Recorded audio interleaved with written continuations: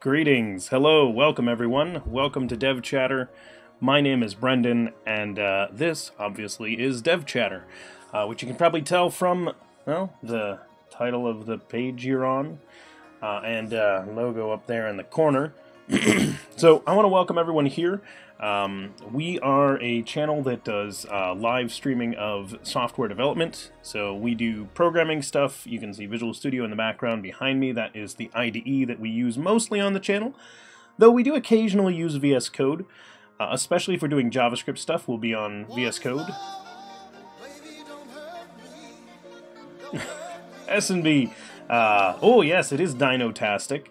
Coming in with the 15-month resub, and glad to have you here. We're going to be doing some interesting stuff today. There's a couple of things I want to take a look at. We actually had, excuse me, on Thursday night, I think it was, I was watching a couple of streamers that were actually using our Interactive 7 to do a little bit of a challenge race, where they enabled all of the status effect stuff, set the prices really low, and basically had chat trying to destroy them. So it was a really cool thing with people constantly poisoning and putting to sleep and petrifying and all kinds of stuff. It was quite entertaining to watch. So I really enjoyed seeing that, because people actually using some of the code that we built here on the stream is kind of neat.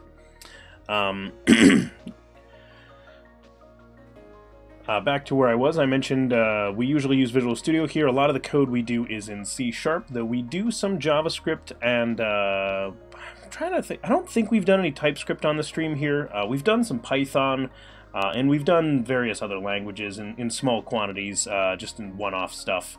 But for the most part, C# development is what you're going to find here. We do a lot of .NET Core. Right now, our projects are in .NET Core 3, so if you have not upgraded to .NET Core 3, I highly recommend it. It is actually a very nice place for C# and .NET developers to be, is on Core 3. It comes with a couple of benefits, one of those being that we can use .NET Core in our WPF applications. So the program we're working on today is a WPF application, and in addition to being a WPF application, it also spins up essentially an ASP.NET app within itself. And when you start the like GUI application, there's also a web browser. So if you see this little box next to me that's currently green, that is the that is actually coming out of that program. It is currently running, so we could do this. Oh, it's gonna mess up if I do that, isn't it? Oh, it's not connected. Connect. Let's see if it works. Okay, good. There we go. So it goes and sets a random color when we do that. So, yay! we have color control, so that's fun. Alright, I realized I didn't start up a game of Final Fantasy VII, because I need that running in the background to make some of this stuff work. So we're going to do that. Oh, that's funny. Yep. I have a breakpoint over here. So when the game starts up, we actually go through and we load all of the data related to the items and equipment inside of the game. So that's actually one of the first things that happens when the game loads, is this. So I'm actually just going to let that continue now. Okay. There we go. So now, if I do menu random, now you can see that that little box down there is transitioning correctly. Now, what you might not be able to see, for anyone that hasn't seen this before, we actually have control over the game menu, and that's actually just another preview that looks a lot like it's the game menu. So we can random it up, we can change it back to the default.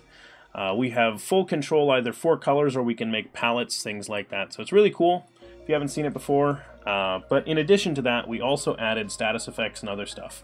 So there's a lot of cool things in there that make it work. Okay, where was I? I want to do this. I have a couple of changes.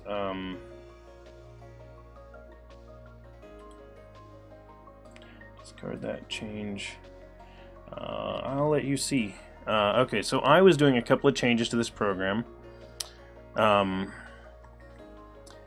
Not changes that I like a lot, but they are somewhat important. Okay, so get pull status info on accessories. Okay, I am going to explain what we are going to look at. There's a couple of things we're going to look at today. Hey, F Society, welcome. So, and Andre, I didn't say hi to you at the beginning. Welcome, glad you're here. And SNB, hello, hello. And anyone else who's in chat and not saying anything, hi. Hopefully you're having a fantastic Saturday.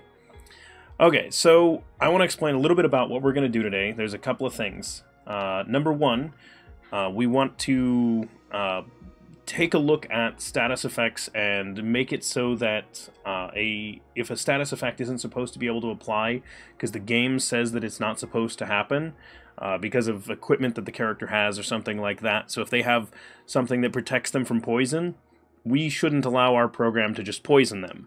And sadly, the way that the game works is it doesn't just block the status effect from happening, it prevented it from happening in the first place, which means when we step in and we make it happen, there are some bugs in the game. So we need to change our code to accommodate the game because the game's code is set, right? That's just how the game works.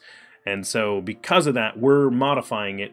We don't want to change the actual game code. We want to just have our program work within the rules set by the game.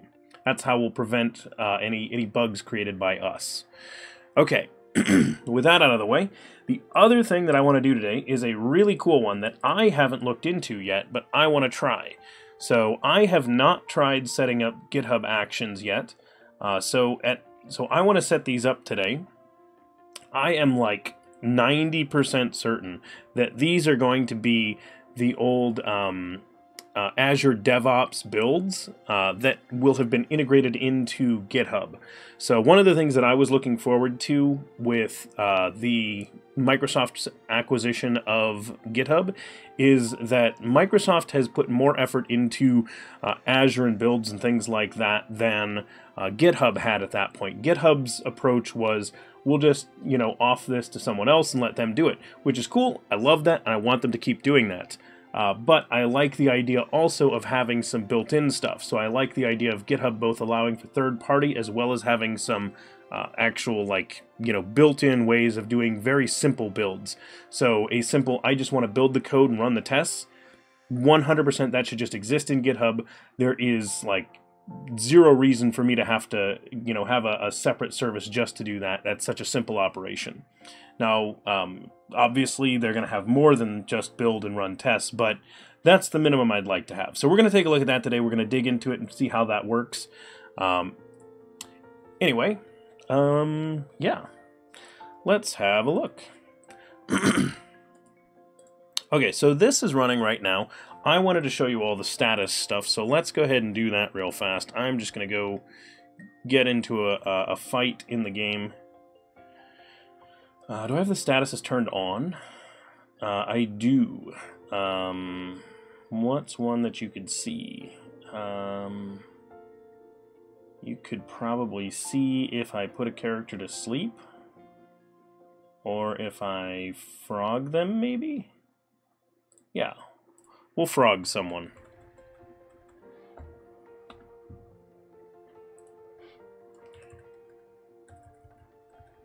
Let's click some buttons and we'll get a combat started here. So just to make sure I don't die, I'm going to start off by giving my characters all regeneration. And that's going to let things just run without any problems. So right off the bat, I'm going to apply regeneration to all the characters. So you'll see they start glowing. And when they do that... wait, did the bottom one not get regen? He must have.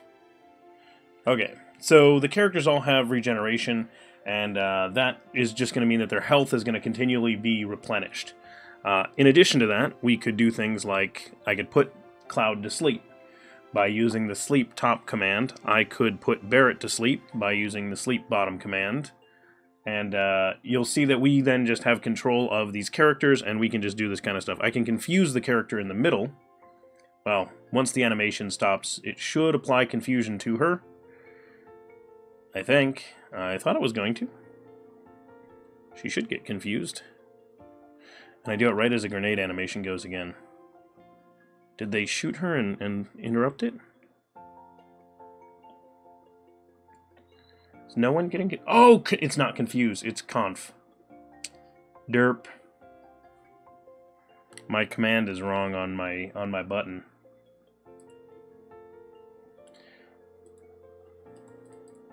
Oh, and actually confusion's turned off anyway. Conf, confusion, and let's allow confuse also. So we'll allow confuse. So now that should work. Oh, you guys didn't see what I was doing. This is the program. I added confuse as an option for confusion. So now she should get confused, I think. Okay, now she's confused and she's attacking the rest of the party because she's confused. So you'll see that she attacked herself there. She attacked Barrett once, and I can actually make the other ones confused also. So they'll do the same thing. So see, they're actually shooting each other and themselves, and that's the confused status effect. So we're able to just apply these across the board to the characters, and it's kind of fun. So, all right, that's kind of the idea. Normally, well, let me just do this. Oh, the petrify status effect is disabled. Of course it is. Tim, thank you very much for that follow. Greatly appreciated. So now when I petrify those characters, it should game over. There it is. So now that it has game overed, I can actually just get that to reload, and I don't have to do anything special, and the game will just be here.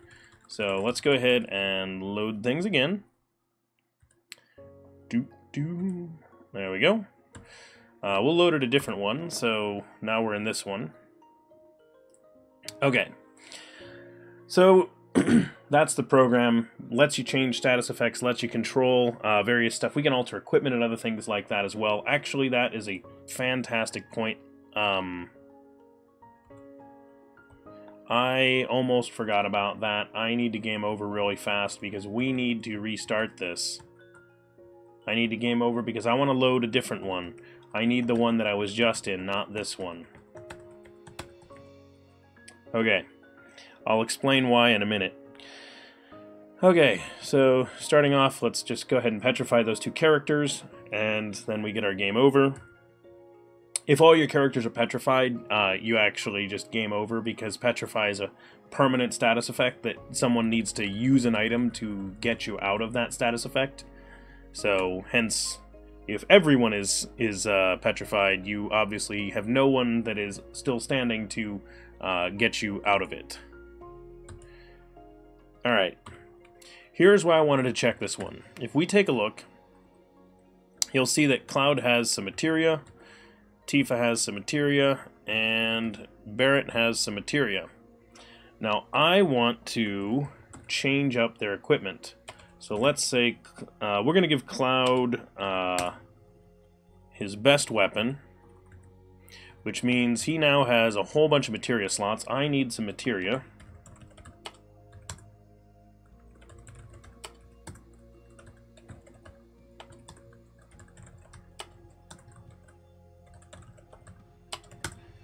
And it doesn't matter what the materia is. So I'm just going to give him this materia just as a test. So he has all that materia. And let me put another one in here. I'm going to change his weapon. Okay? Now here's why we're going to watch this. When I change his weapon to, I don't know, let's go with that. Oh, whoops. Weapon, Cloud 3. Okay, so he got equipped with the butterfly edge, There are no items there, and if we look down below, we should see there's the materia that was removed. So that is actually a change I just made. I will show you what I did for it, because I do want to catch you all up, because I did a couple of things outside of the stream. So I added in to our equipment commands. So that is the ones that do weapons, armlets, and accessories.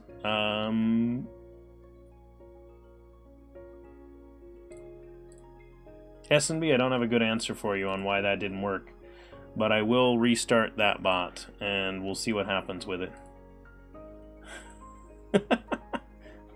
Alright, you should be back up again. Okay,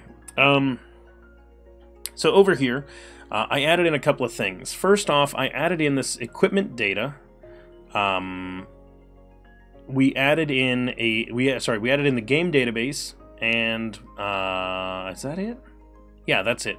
We added in the game database. So here's why we did this. The game database is actually part of our status overlay, which you're not seeing our status overlay right now, but I'll show you what it looks like. Our status overlay looks like this. Localhost 777 status. So this is actually the status overlay. And if we were to use our same menu commands that we use everywhere, you'll see that, that it responds accordingly. The other thing that you'll notice about our status display here is that it actually has all the information about our characters on it. So if you'll look, you'll see that it does match up. It's got Cloud, it's got Tifa, it's got Barrett, it has their levels, it shows all their equipment. So that's so that a streamer can actually just have that information displaying while they're playing the game. So it's really nice to be able to have that, because the viewers can just sort of watch and see what's going on. Well, as part of that, it had to pull all the information in order to know what to display. So in order for it to show the materia right here, it actually has to pull that information. So because of that, that means that we know how many materia slots any given item is supposed to have. So what I did is I went and I said, right down here, so when we change out an item, what we do is we used to remove all the materia. I now pass in this value, which is the equipment ID. And what that does is I come down here and I say, all right, we have an equipment ID. Let's go into the database and ask it for that weapon, for example. This is our case. We take the weapon. We say how many linked slots and how many single slots does it have. Okay, that's the number that we're going to keep. So we are going to keep that many materia slots. So when we go to remove, I remove all of the materia that is, whoops, wrong way. I remove all the materia past this. So I said keep 4, and then I remove the remaining 4. So that's actually how we did that. So I just told it, hey, don't keep those. And if you take a look, all we do in here is we just say,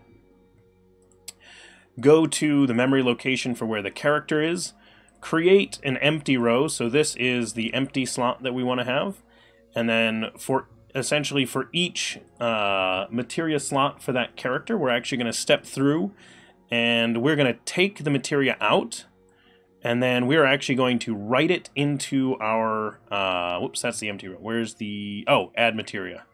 Yeah, so essentially what we're doing is we're taking the materia out of their equipment and putting it in their inventory, and then we are overwriting the one on their item as an empty row. So we're basically just saying, hey, let's move it out and store it. So that's the idea. When S&B wins, it's rigged. Yeah. We have people playing our rock, paper, scissors game in chat that are convinced that all of the games here are rigged, except when they win. Then they're not rigged. Herp-a-derp-derp, herp-a-derp. Okay, so that's how we did that. So that works well. We are removing the correct number of items, and I am thrilled by that, because that actually seems to work well. And there's one thing with like testing it and making sure that the code does what you expect it to do, and then there's an entirely different thing of actually seeing that happen in the game. Because you got to remember, we're altering another running process. And that's actually how we're doing this. We are writing to the memory of this other process. So it's not one of those like, yeah, it's just going to work. It's like, yeah, it should work. probably, I hope. Okay.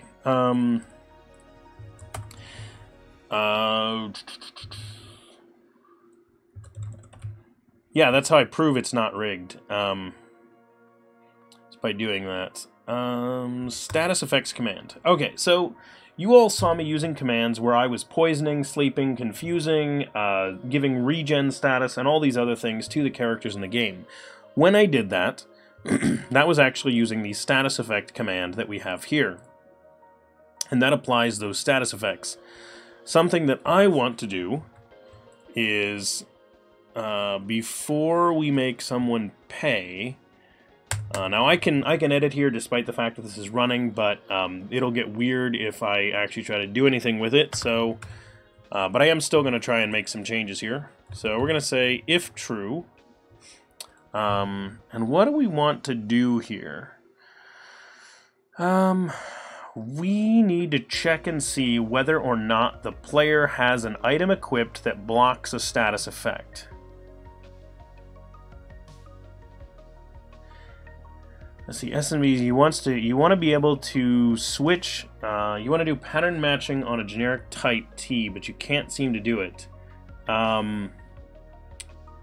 So, if you have a type T, you can, like, if you mean the cases are going to be types, and you have a type T, you can still get away with that, especially if you've got a restriction on the T. So if the T, say, had to be, like, equipment, for example, and you don't care whether that equipment is a weapon, armlet, or an accessory, you could switch on weapon, armlet, and accessory, and that would work just fine.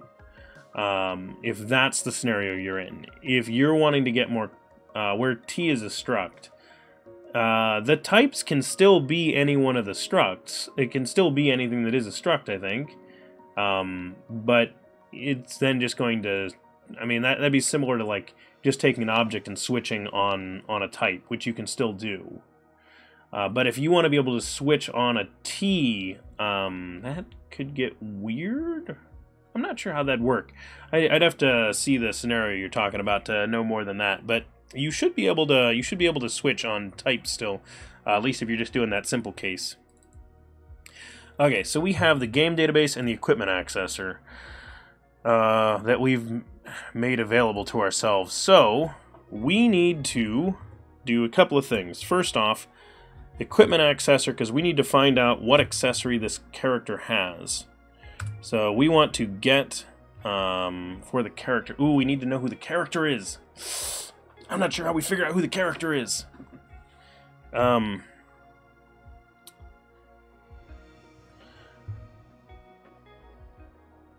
We don't have that data. So the reason why in our status effects, why we say top, middle, and bottom instead of specifying the characters by name is because we don't have the characters by name at this point. Sang does, though. So Sang is the status overlay. That's the name of it, because it was a separate program that someone else was building, and we decided to just merge them together. So anytime you see me in the Sang code, that's a reason why the styling is different. For example, like, he has stuff in regions, and you usually don't see me using regions. Okay, but it has come together pretty well, all things considered.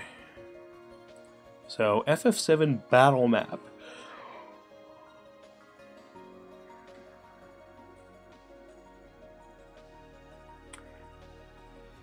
You know what? I kind of want to do this. Let's go to our registrar. And let's make a new class also. So, where is the game database? Game database right here. Oh, FF7 battle map.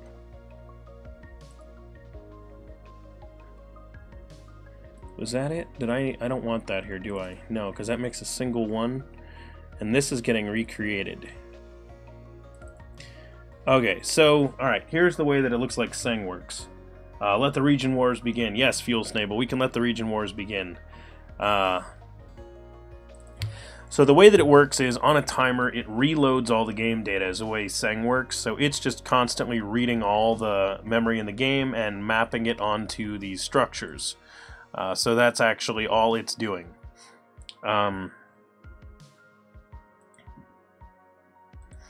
We want this data.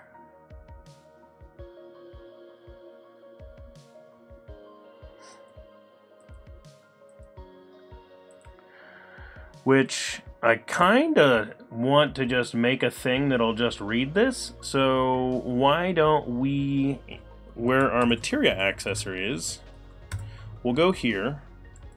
I'm gonna go here, and I'm gonna make a public interface, and I'm gonna call this a battle info accessor.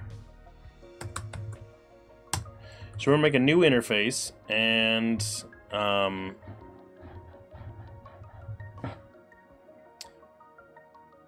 why don't we have it return back battle info?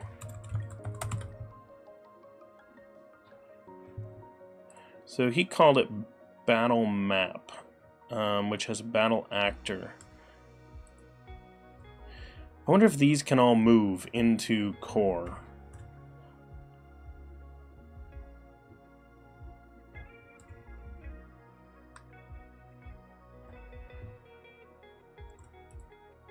Can these just go into core? Let's move files around.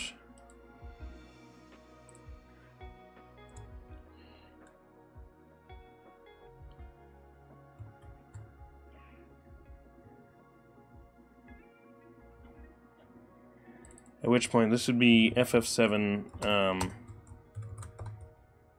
FF7 battle map and get battle map would be what we would call.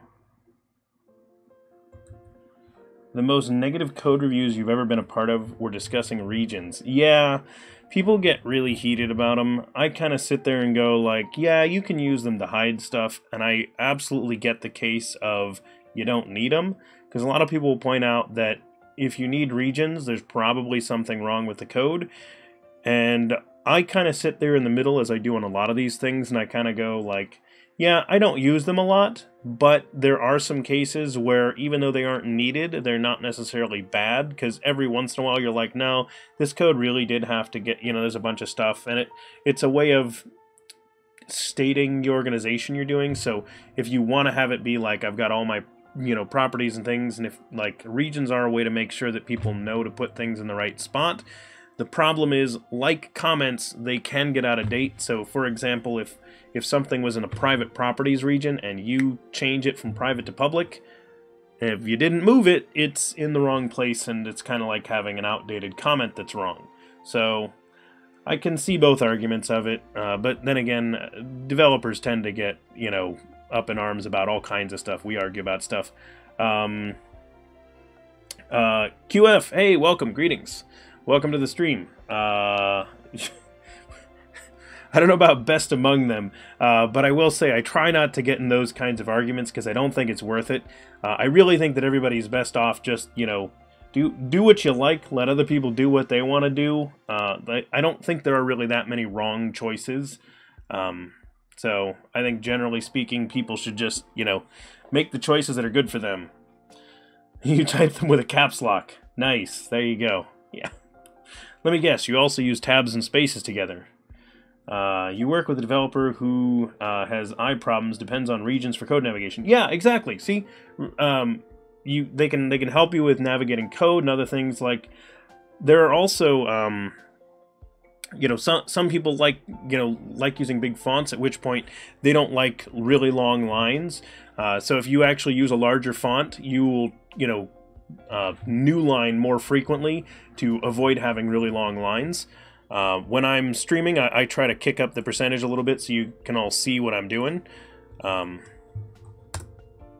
It's, just the kind of stuff you gotta do. You gotta make decisions based on your scenario, be considerate of your team, and just try to make good choices. That's really the end answer there. Try and make good choices. And good choices are you know, specific to each team. So whoops, battle info accessor. I can type, everyone. I promise I know how. I learned how to type. 28-point font for the win. Yeah. How old am I? I am old enough to have been programming for over 20 years. Which gives you very little information about how old I am. You just know that I'm, you know, well over 20. And then it depends on when I started programming. But it was 20 years ago. Well, yeah, more than 20 years ago. Can't you just set your editor to auto-inflate regions if you don't like them? Yeah, no, every afternoon, no, you're totally right. You can have the regions always just be expanded in your editor if you want. But then, like, some people just don't like them because they don't want to have to put things in those spots and other things like that, and they don't think they add value. But my stance is if your team wants to use regions, use regions. If your team doesn't want to use regions, don't use regions. My general case is just don't, like, don't be that guy. Don't, like, which that's the you know, applies to me perspective. I try not to be that guy. I don't want to be the person that you know, steps in and gets in the way of the team doing things the way they want. So while I generally choose spaces, as you can tell from the white space dots here on the side, I have worked with plenty of people that use tabs, and I just switch my editor to tabs when I work on those projects, and works just fine. And you know, if your team uses tabs, cool, use tabs. If your team wants to use spaces, use spaces. So is it not running? What is love? Baby, don't hurt me. Don't hurt me. Hey Nate, welcome. Let's see. Over B is the new B, right? S and B over B? Someone's over B? Yeah, just don't go over. What's on the agenda today? So we are taking a look at the status effect bug. We're gonna kind of solve the ribbon bug a little bit today, and then we are also going to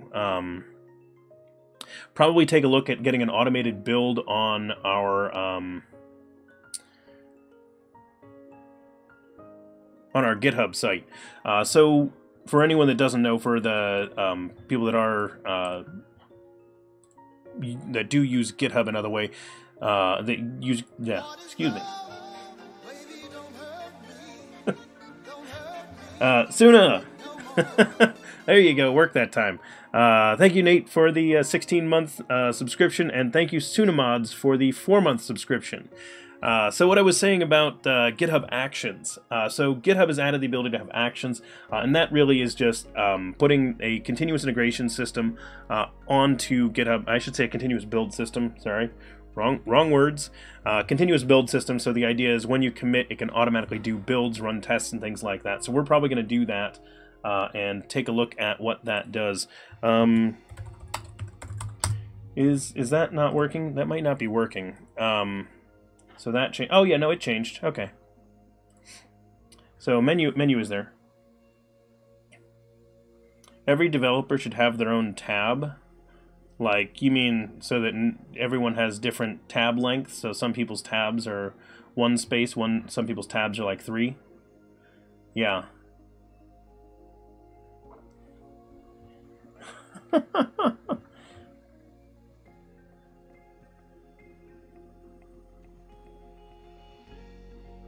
Oh, okay, Fuel Snable. Yeah, that makes sense. So if you started to see if you used the opposite one of the other developer, you could tell when they were in there. Your tab spacing is set to a GUID. That's nice, S&B. Yeah. All right. So the battle info accessor we're going to create here.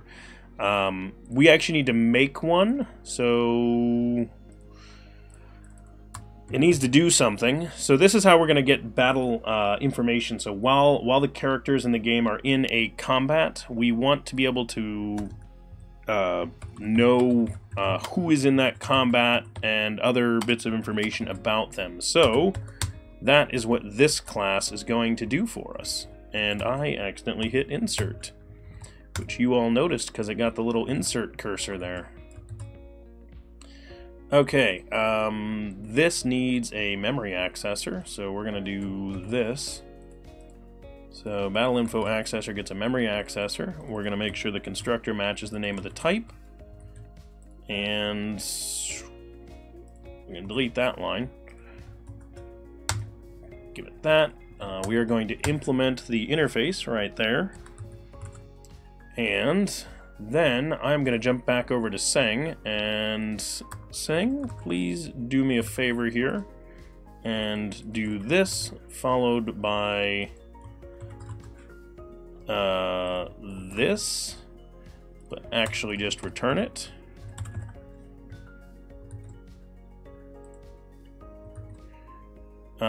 So that's our memory reader. Ooh, he doesn't do it the same way. He uses a memory reader, I use a memory accessor. They're not quite the same. I'm going to need to look up the differences.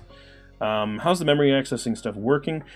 We are actually using the we're using the Win32 one, the kernel 32 DLL methods to actually access the memory of the running processes. Words. They are sometimes challenging on stream. Okay, that's not how we read memory. We do read mem.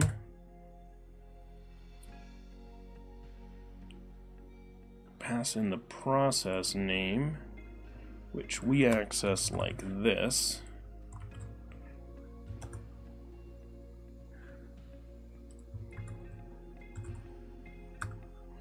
Process name. And then what do we do with this? Address and the bytes, which I need the memory location for that, which is, that actually should work. Is this just not in the right place?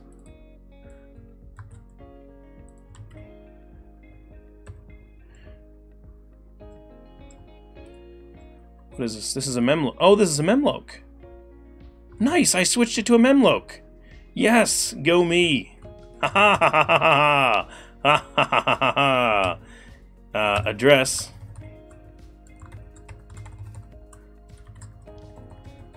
I hadn't realized I did this.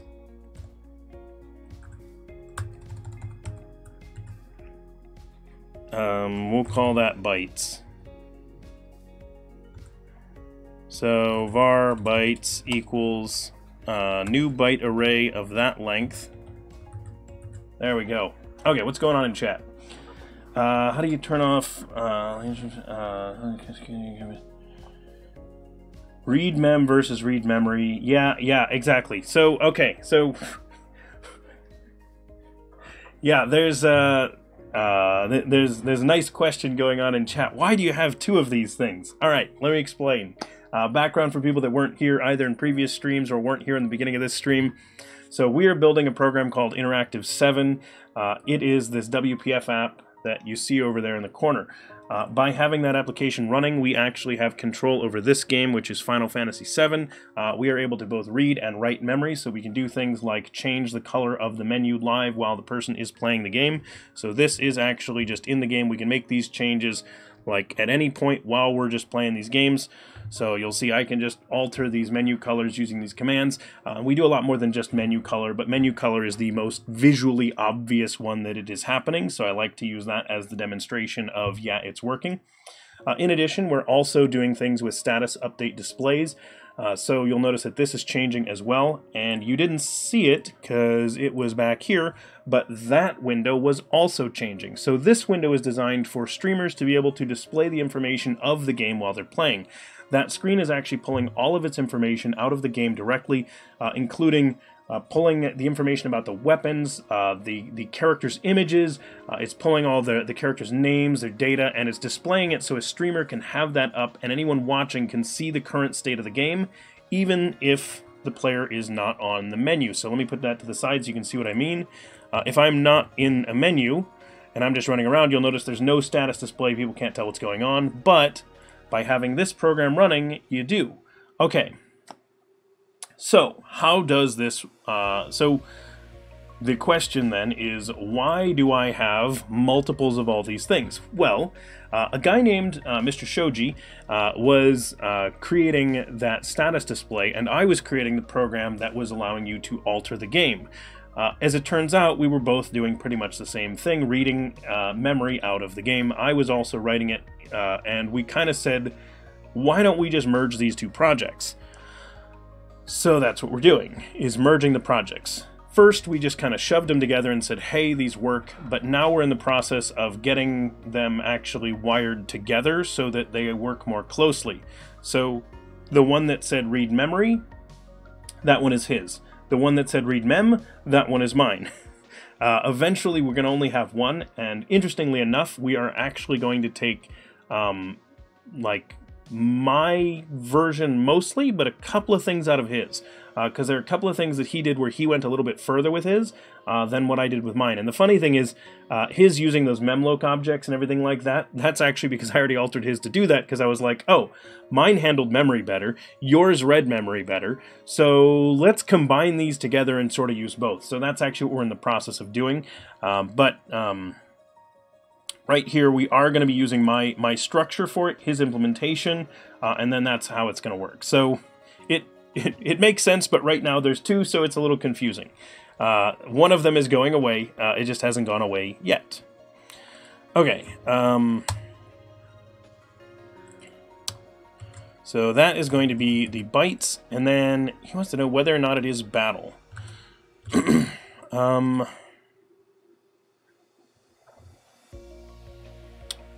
How was he finding that out? Was he just checking that one? He was just checking that. Just grabbing a single byte. Oh, the first of the byte sequence. Oh, that actually makes total sense.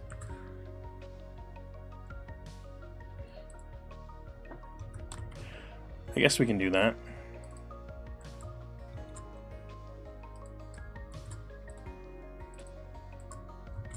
So we'll just do this.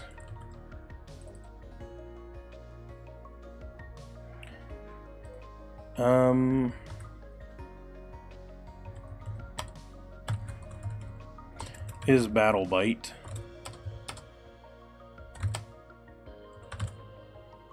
So this is going to be a new byte array of 1. No, not a system byte, just a regular byte, thank you. And if anybody's wondering, that does not actually make a difference. Not a real difference in C#. So then, is battle is just going to be is battle byte dot first. So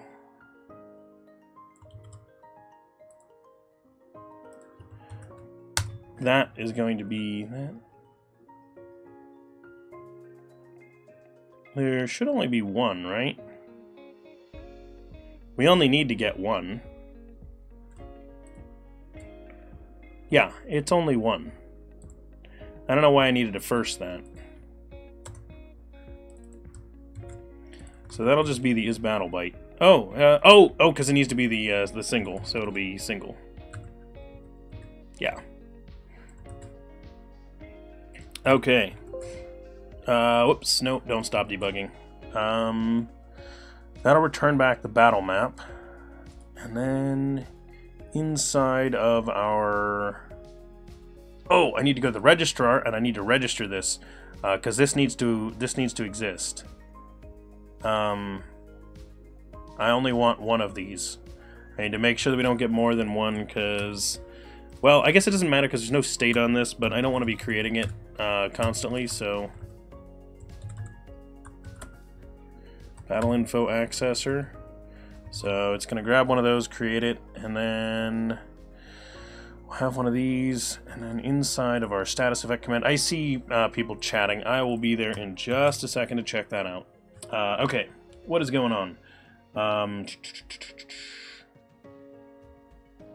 Mr. Shoji, hey, we were talking about you. Welcome, long time no see. Yeah, so commentator, that was our IOC registration. So we were registering all the types that our IOC container can give us. Glad to see you're here, Mr. Shoji. I am doing some fun stuff right now. Not doing it exactly the way that I want to with everything, but it's not bad. And please ignore all of the squiggly lines. That is a complaint that Visual Studio has because I've got the program running and I'm altering the code. So it's not happy about that. I guess I can stop the program. Here. Let me set menu to default. We'll have default colors. So there you go, everybody. Stopping the program. It's not going to be running anymore. No, nothing terrible, Mr. Shoji. We're just messing with stuff.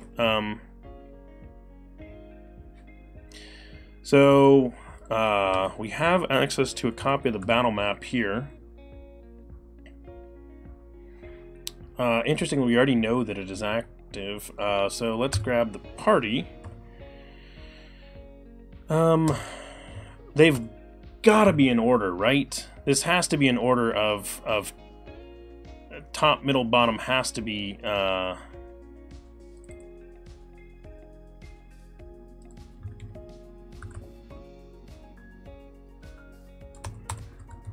right.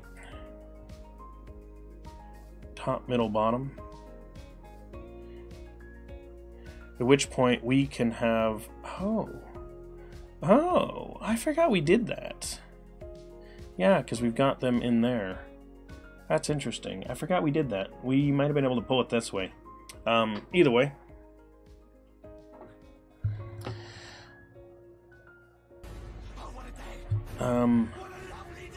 Commentator, thank you for the follow. Much appreciated. So 0, 1, and 2 are going to be the indexes of them. Top, middle, and bottom. That's got to be what they are.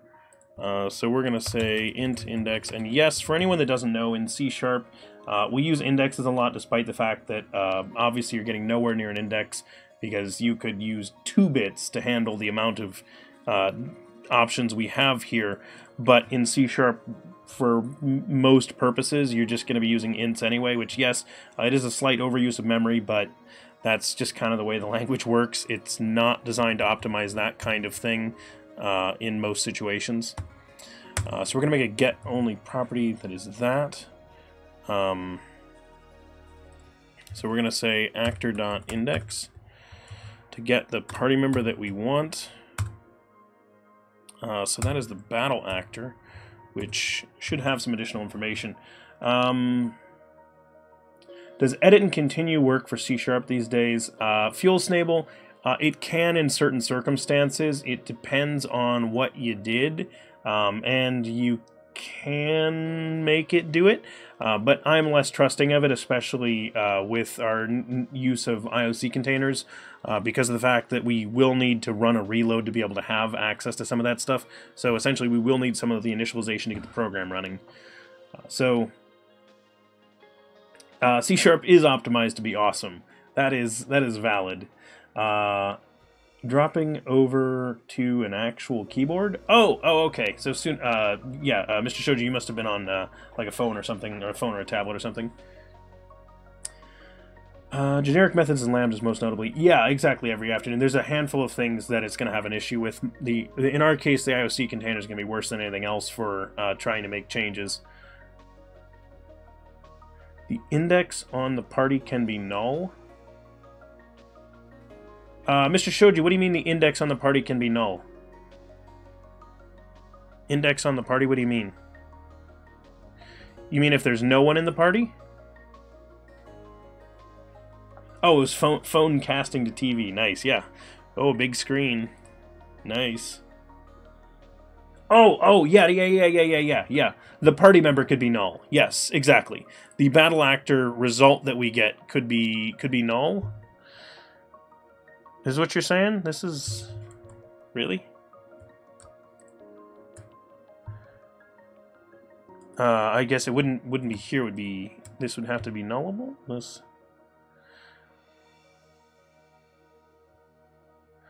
There wouldn't be an item in that location in the array.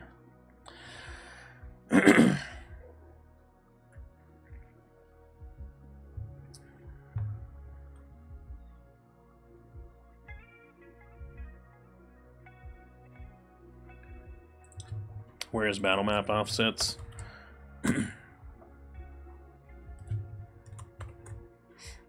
It's over here. Okay, you know what? I'm betting these constants can all just move. I'm actually just going to toss these over here. This is a set of constants. There we go.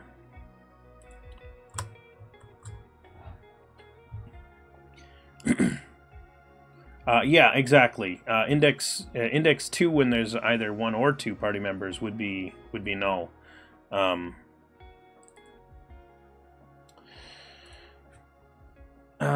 Okay, so we'll say if battle actor is null, return. It can't be null because that is a struct. What is it?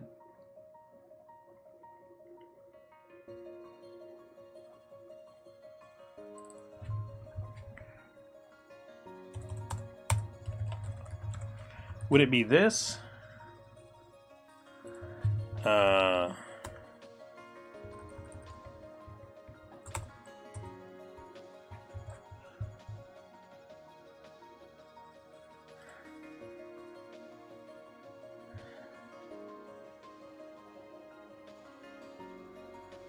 Yeah, I'm wondering whether or not we're tweaking the indexes. Like, if there's no one in the top and the bottom, what's the data? Which, in order to find that out, I'm going to do this. I'm going to comment these out, and I'm going to have a look at the data while we're in a battle by going in here.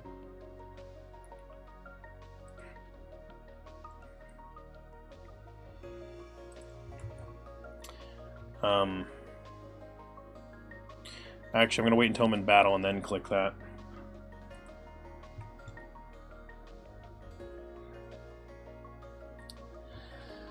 The last person in that slot.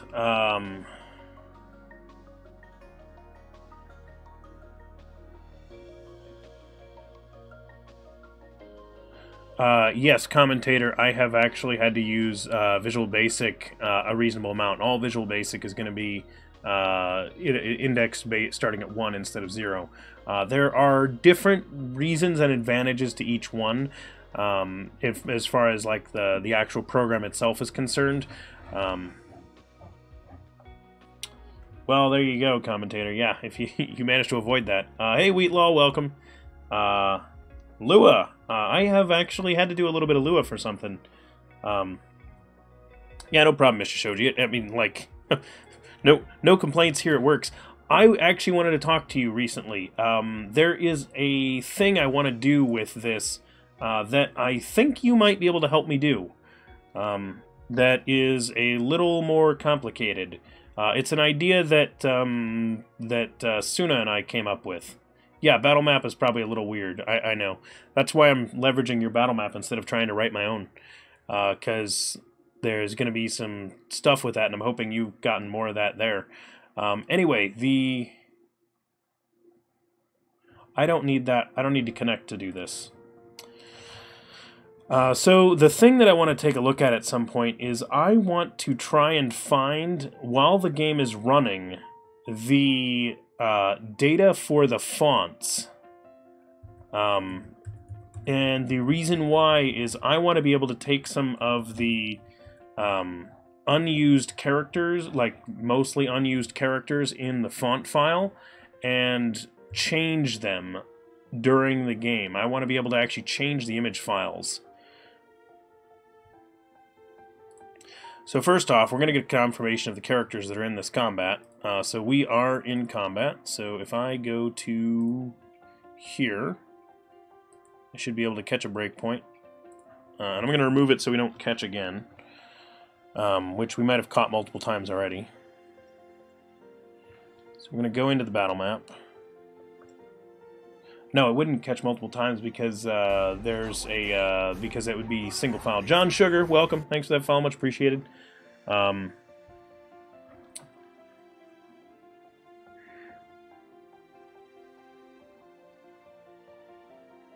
You're trying to find items and descriptions. Oh, so that's actually a good point. So you were pulling the character images, which is going to be similar to the fonts. We just need to find where they are. And the reason why I want to... Yeah, it's timer triggered, so there would be only... Yeah, it could, but I think the fact that I'm in one means it's not going to do the second cycle of it, because I think they are sequential on that timer. So I think when one completes, it then rewires it up to do it the second time. But I don't remember specifically how it was set up. Anyway, I want to be able to find some of the image data that's inside of the program and check to see it. It wasn't set up that way? I thought it was, Mr. Shoji. I might not remember. I haven't looked at it recently. Anyway. So we're checking to see active battle. It's going to be 1, so we'll set that, and then we're setting the bytes onto there. And then, is this just pulling it? Get actors.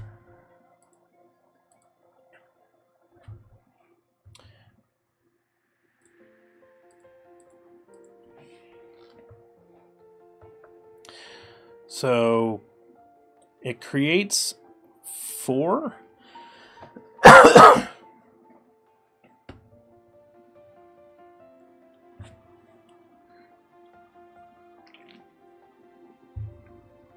Exactly, Mr. Shoji. So my thought is, if we can actually pull the data from those, I'm hoping that we can use that to find them inside the file.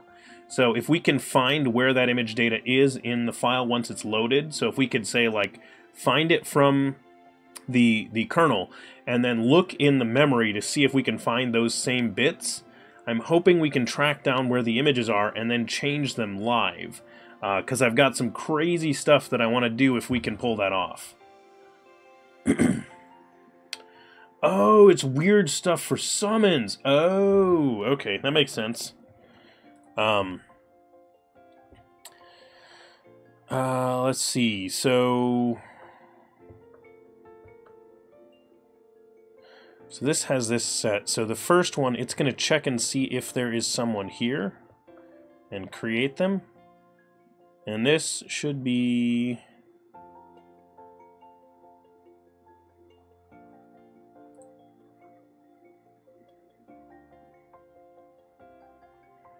Where do we get their names then, if we're not applying it here? Because it's not saying who they are. So we must be just looking at the party then for that, and just seeing how the party order matches up with this. So that's funny. We have to pull both bits of data.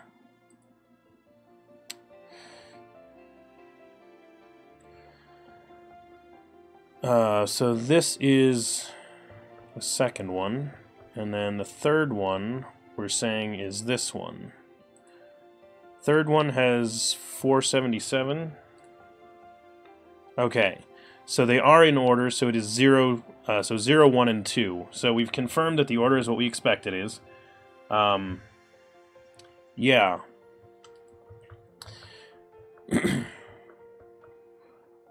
And is this one, what's actually here for this? Nothing, yeah.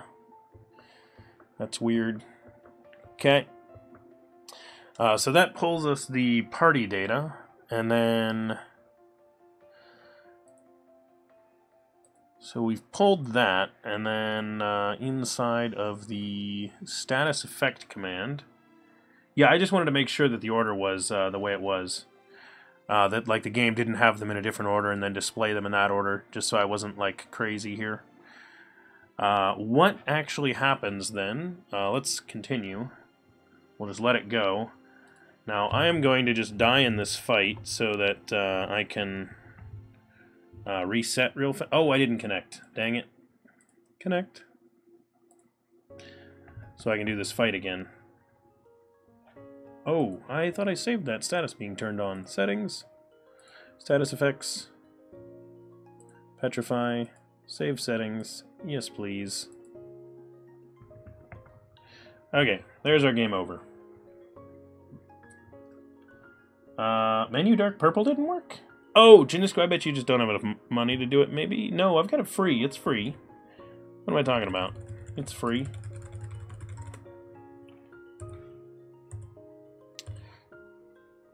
Okay, let's... I cannot remove a party member at this point in the game. Do I have a save where I can remove a party member?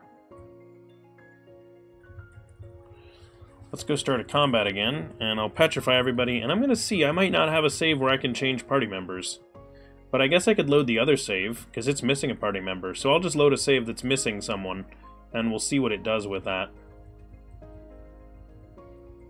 So I think we get a party actor and they're just empty, is my guess.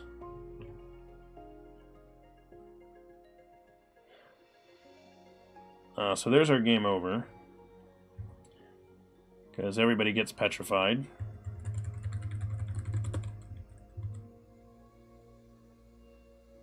Yeah, but new game takes too long to load.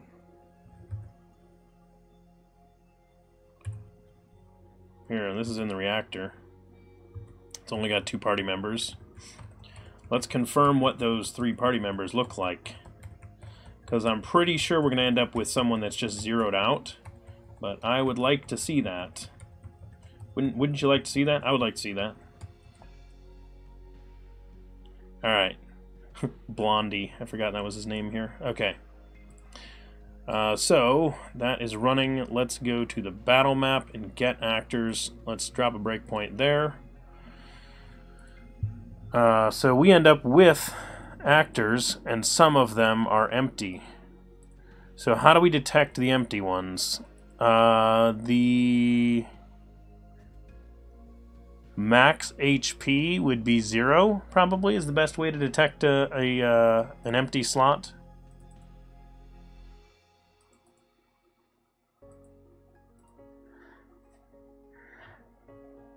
Alternately, we could look at the actual party information instead of battle information. But for now, I guess I'll just look at this, and we'll say that if it is...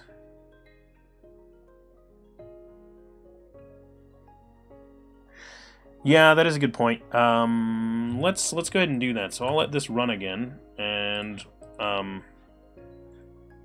do you run away? Is it page up, page down? Yeah, there it is. Gotta remember what it is. Yeah, Wheatlaw, but that's only if they put them in the right spots. Otherwise, we gotta actually check it each time, which should be a pain in the rear. Okay. So now we've left the space in the middle. Let's find out what it does with that. So we have a character on the top and a character on the bottom, no middle character. So let's drop the breakpoint here. There it is. So first one, second one. Okay, it is as expected. They are in the actual order. So that means if it is a 0 max HP, there wasn't a character there to begin with. Okay. So I can stop debugging that, and let's go take a look. So that means if the battle actor max HP is 0,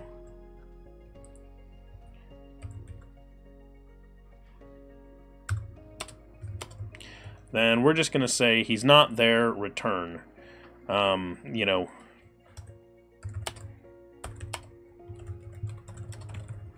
because max HP I don't think should ever be 0. Yeah, exactly, Wheatlaw. It seems like they do just tell, like, we can just see that because there's no character there. And yeah,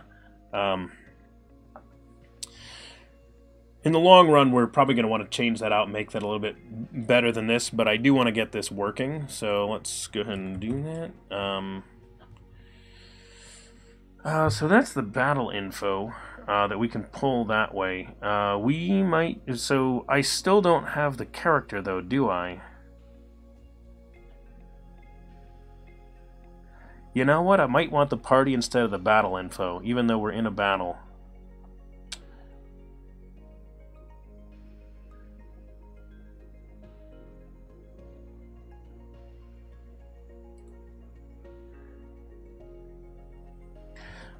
Let's do this, and, battle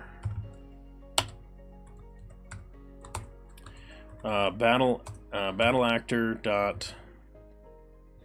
Wait, do I already check that they have the status already? I think I do.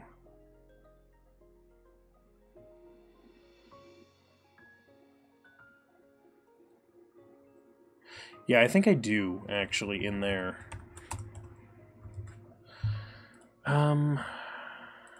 We need to see what equipment they have. The only way to do that is...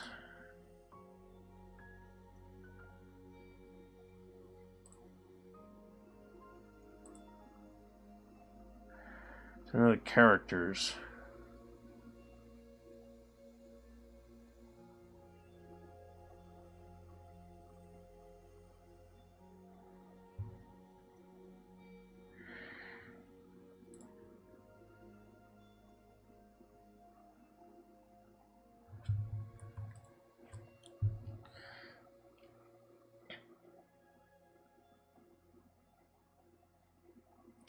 Party member 1, yeah.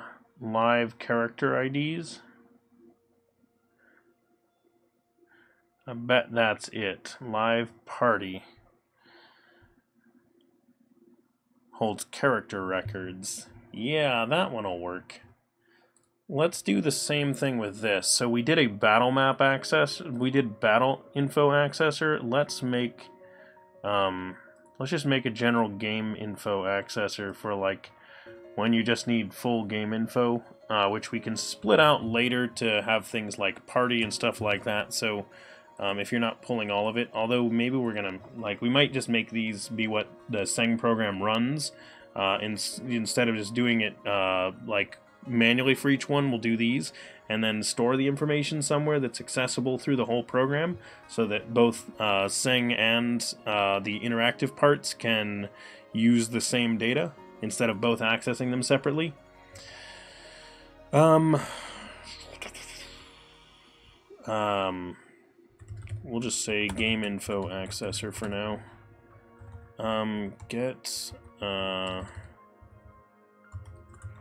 Get game info, which is fine. And then this will be a save map. I think is what it's called, FF7 save map. Oh, did I not move this? I bet I didn't move this.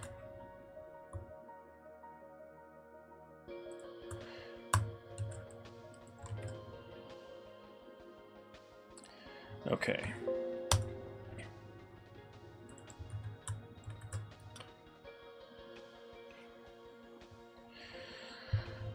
Make sure it builds.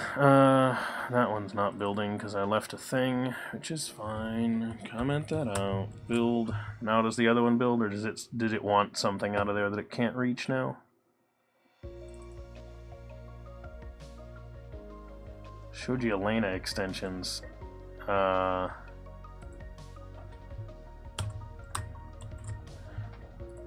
Sent in the run once.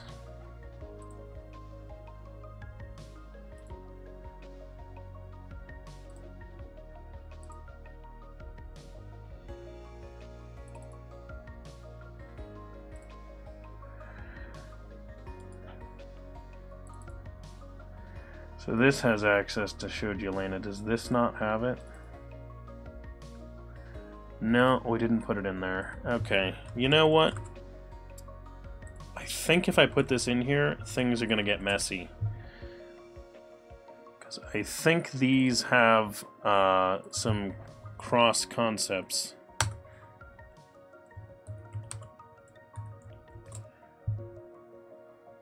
Which is why I didn't pull Elena in at first, because we have some matching type names with Elena, I think is the problem. But maybe it's not an issue right now. Let me just run it and see if it crashes or if the program runs. I seem to remember something like that, but maybe it's not an issue right now. Oh, well, hit that breakpoint, so that's pretty good. Yeah, it loaded. Okay. So we'll have a look. Alright, so if that's the case, then that means that these were both able to move. So game info accessor can become its own thing.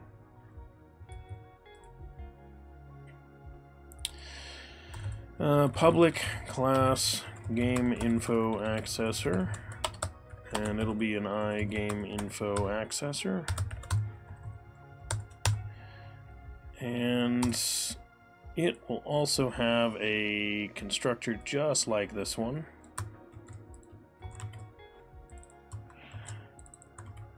With almost the same name.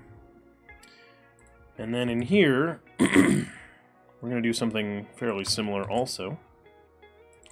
Except that instead of passing back one of those, we're going to pass back one of these. And what does its constructor take? Because I'm betting it's just the bytes. Yep, it's just the bytes. Okay. Welcome, someone. Is it? Wait. Was that like cheese chef dev, or was that like cheese cookie dev? I'm not sure which. Either way, welcome. Thank you for that follow, much appreciated.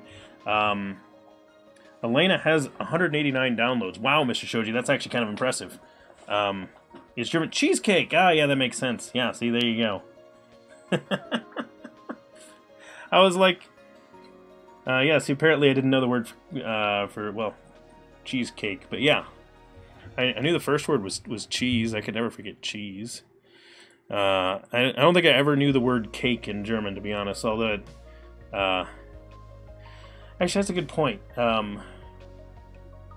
Isn't cookie in German more like cake? Isn't it like cakes or something like that? It's something. I don't remember. I mean, and my accent's terrible, but I think it's something like that.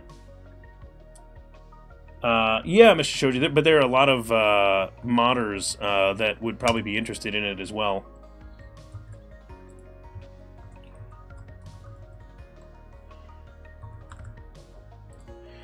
And don't worry, Mr. Shoji, I am a handful of those downloads as well. Yeah, there it is. Yeah. Which, I mean, if you think about it, because wouldn't you pronounce that like cakes or something like that? At which point that's more like cake than cake is in when you translate. Just kind of funny. But either way, welcome. We have we actually get a reasonable amount of German speakers here in the DevChatter stream, so welcome.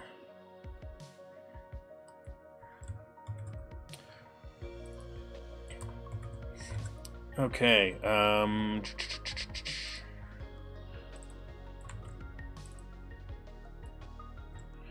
don't need these. Do need this.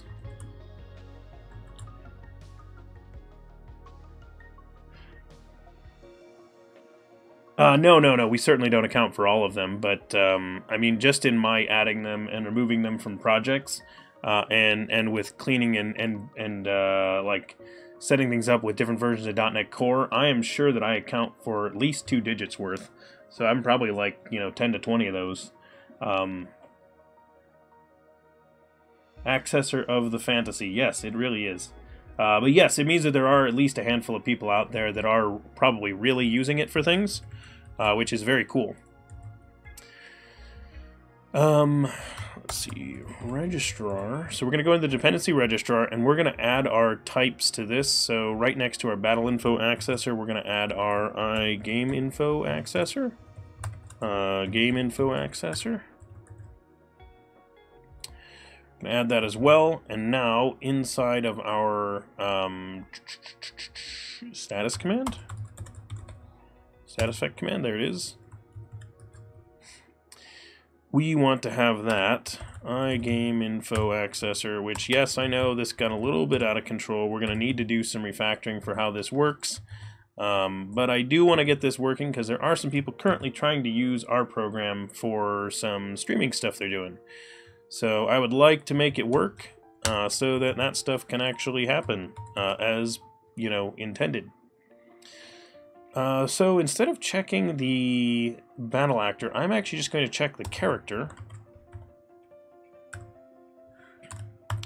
So we are going to grab the game info. GameInfo dot live party. I think that's the one.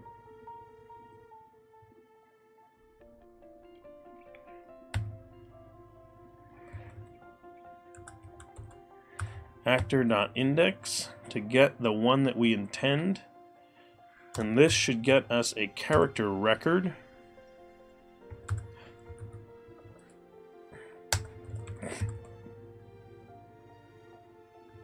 That's the character ID.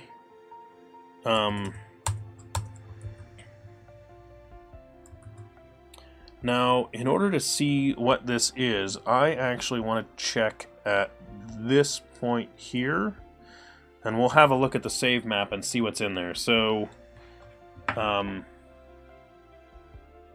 yeah, exactly, Mr. Shoji. I do know what you mean, and they have that same concept for all the menu color stuff as well. I don't know if you knew that, but the actual value that gets saved for the colors of the menu is not the same values that they use to display. Those are actually in two separate locations, which only someone like me would actually know that. It's a little weird. Okay, so live party. Whoa, it's listing 3? Is that because it's always just 3 and one of them might be empty? 0, 255, and 1. Okay, so live character ID. So 255 is a non-existent person. So this is ID 255. So if their ID is 255, they're not actually there. And otherwise, they are, and that can tell us who they are.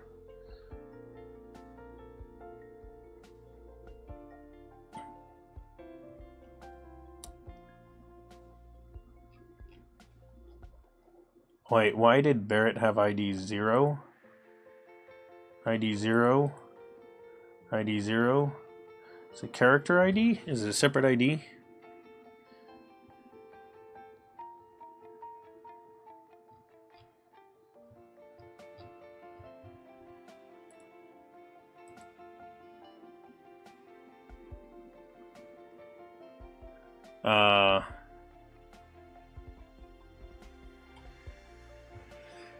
Yeah, I was explaining that to Suna and Strife actually recently that I actually think there are 5 places where there are colors, but yes, there are a lot of them because there's also the spot where there's at least 4. There's the ones that are used for saving. There's the ones that are used for displaying the menus in the game.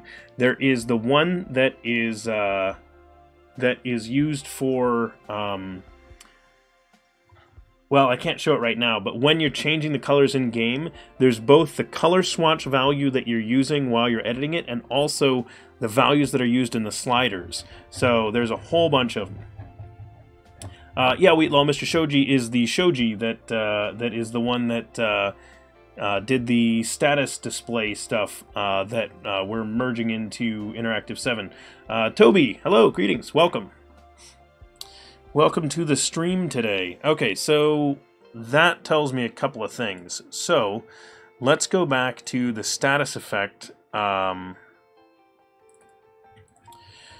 We want to check live character IDs instead first.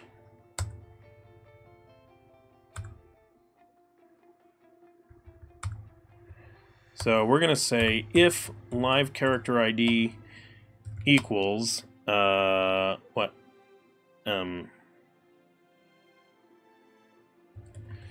It's 255, right? So if that's 255, then return no character here. So that's how we're going to detect that there is no character at the designated position.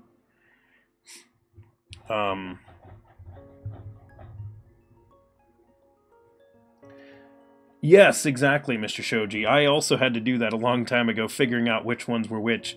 The nice thing you get is you didn't have to go find out which one would save it. Because that's why I had to figure out what the 4th one was to get that. And yes, Mr. Shoji, that is a good point. We could just go make sure that we're setting it in that one. I was just not going to deal with it yet, but character record. So new character record. We're just setting the IDs like this, just like that. Yeah, here's why. They're getting set here, and then.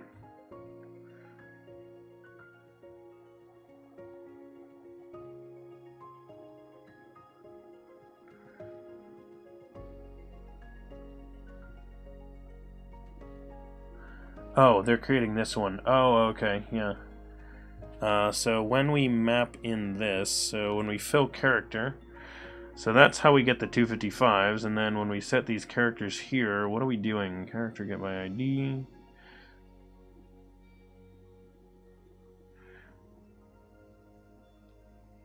You're just not setting the ID? We're just not setting the ID, I bet.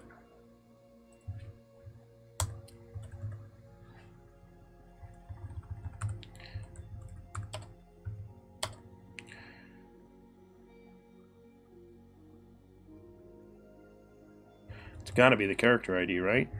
It's gotta be that one. Is it not just that value? That is an int being assigned to an ID. I guess the fact that it's an int doesn't matter. It could be a byte, right? Unless something here required it be an int.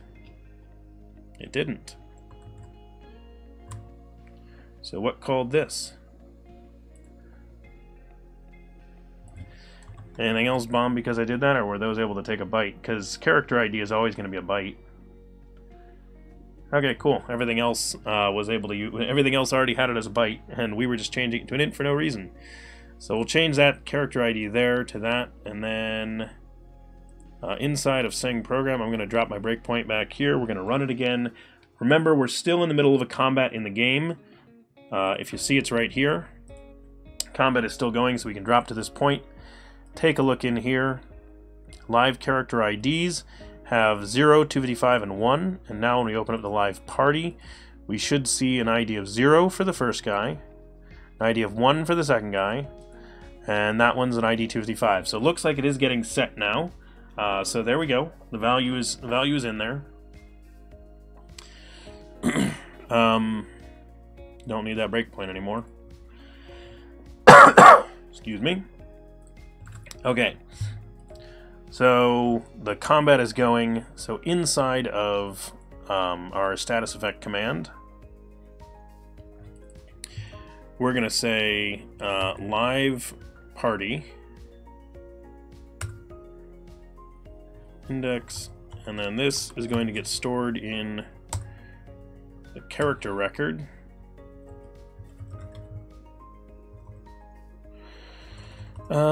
Yeah, character record, because we just need to know who it is, really. Actually, did we need more than the ID? I don't think we needed more than the ID, now that I think about it. We might have only needed the ID. What else is on the character record, actually? No, character record might just have the data that we want, actually. Yeah, it does. It has the accessory right here. Is this just the accessory ID, though? Yeah, it's just the accessory ID. Okay.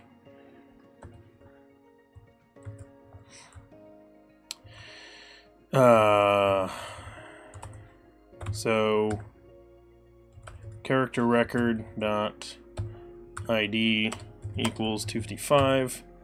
Then that's the no character here return.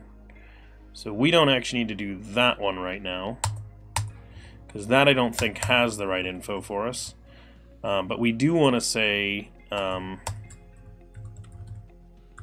database, accessory database, singular default for their accessory.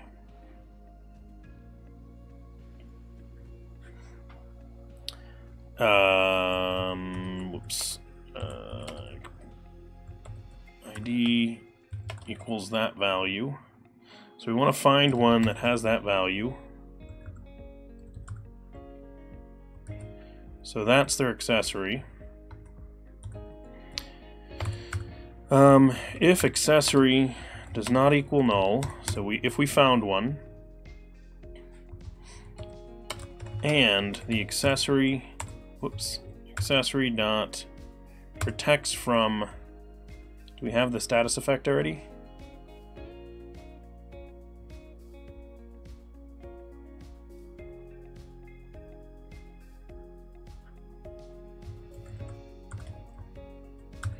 Status setting not effect. So if it protects from that, then return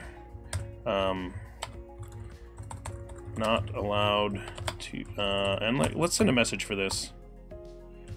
Twitch client to the what is it? Command data.channel. Can't apply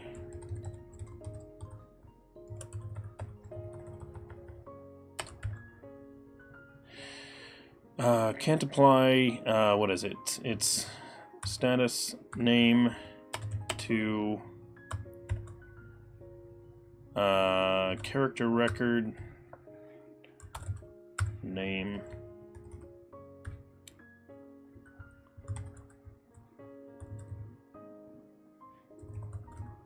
Oh, that's funny. I didn't even think about that. That's gonna get weird. I don't want to do it by name. I want to say what their choice was. So actor dot. How did I get actor? Where did I pull it from?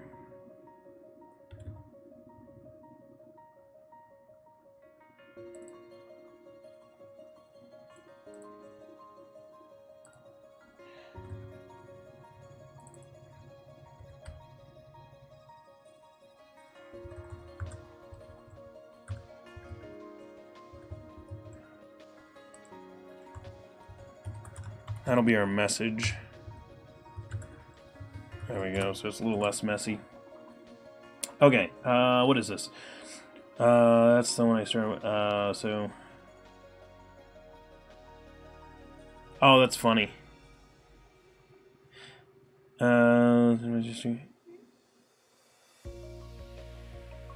Yeah, probably, Mr. Shoji, because we use it elsewhere as well, because there's...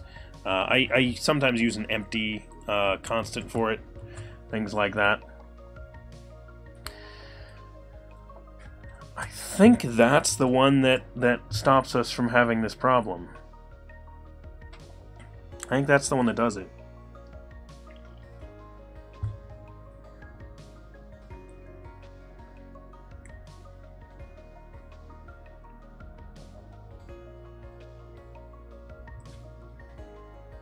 That might be enough. Let's try.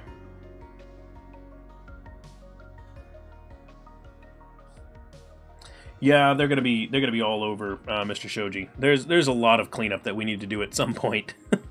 It's one of those like, yeah, it has to happen, but hopefully that'll game over us there, and I can restart with a party that's gonna do this correctly.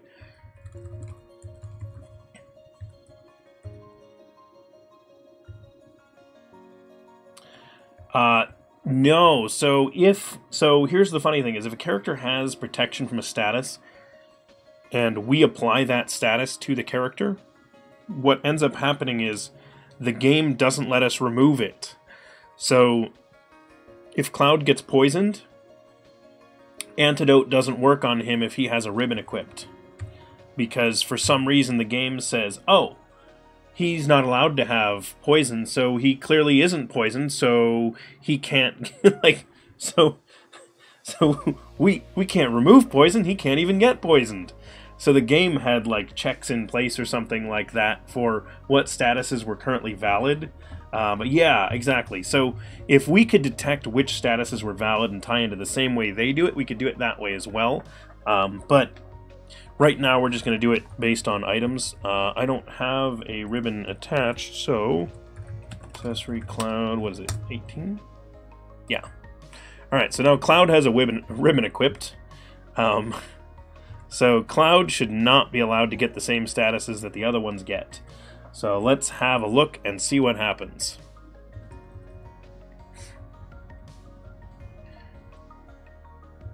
Which I just realized means I can't game over the party very easily right now because Cloud can't get these status effects if we're doing this right. Can't petrify top, see? Can I put him asleep? Can't put the top to sleep. Can't petrify him. Can't apply confusion, but I can regen him.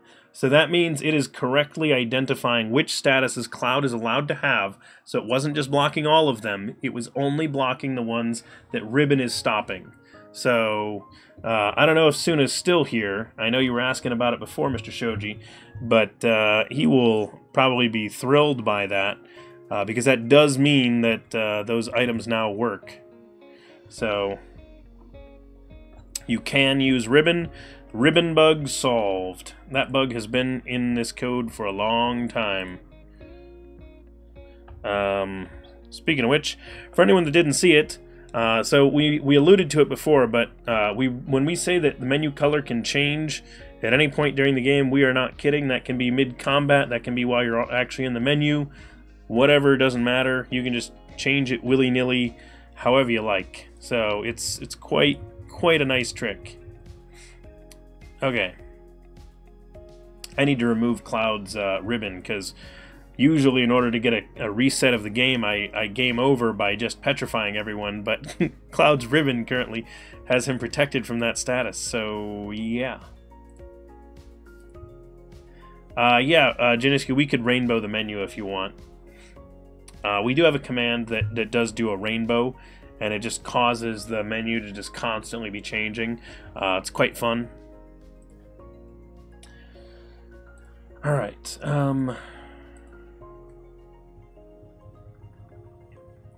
so this is a massive change that we'll call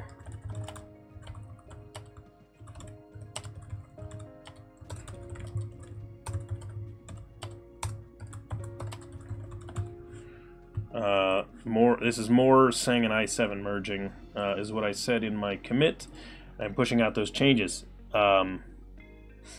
Yeah, exactly, Mr. Shoji, which is why I'm hoping we're going to be able to read that data from elsewhere or figure out from new threat which protections, like if we could read their data too, that would be nice.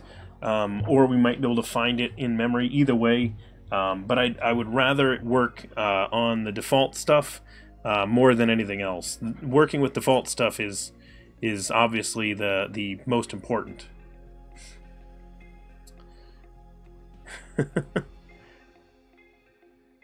Okay, I was gonna do a thing. So the other thing I wanted to talk about on this stream is I wanted to have us take a look at the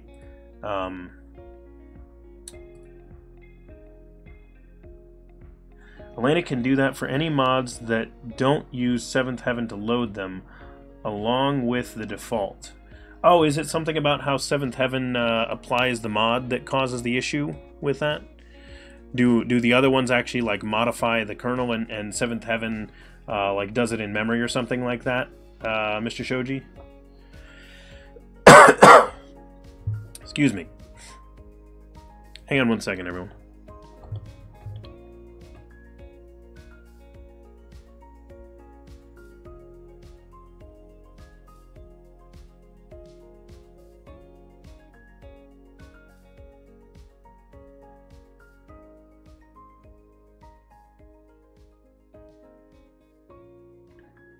Hey, sorry about that. I'm back. Oh, I didn't have that running. Hang on. Since I didn't have this running when I reloaded that screen, that page didn't load. So I will fix that 1 second.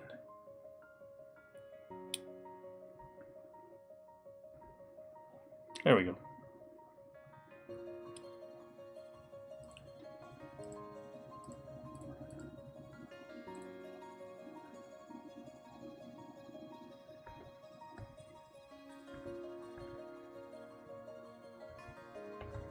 Okay.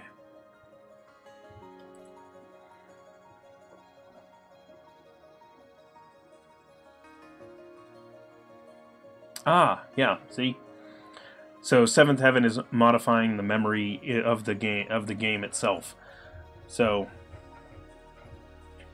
although to be honest, if we could pull all of our data from memory instead of from the files, then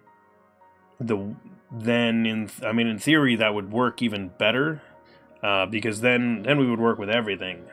I wouldn't even care what it is, but that is also much harder because yeah, if we can get to that point, then that would be super nice. I mean, that's a lot of what we're doing here with these, is trying to pull as much memory as we can out of that, but Exactly, yes. I mean, that's the same thing that I've been dealing with i7 the whole time, is tracking down the information for everything. That's why I was hoping that, like, through using the information that we can gain from Elena, we should be able to find more stuff in memory, is my hope, because I really do want to find the in-memory image files to be able to modify them. So the image files as well as the font files, if we can find those in memory and modify them, that is the holy grail of what I would like to do. So, because there are a handful of like really, really cool features that I'd like to build that I alluded to a long time ago when we were talking.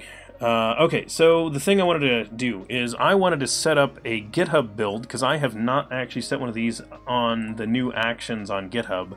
So I have not tried setting up workflow like this. So how do we do it? Name, .NET Core, .NET Core,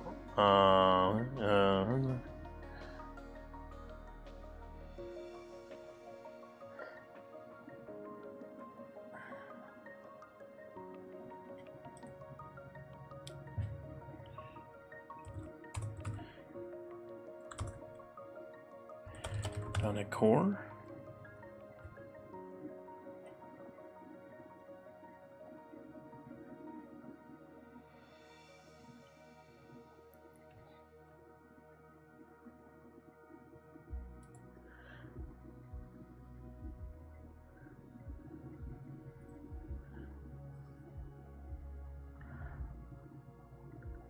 That might be what I want there.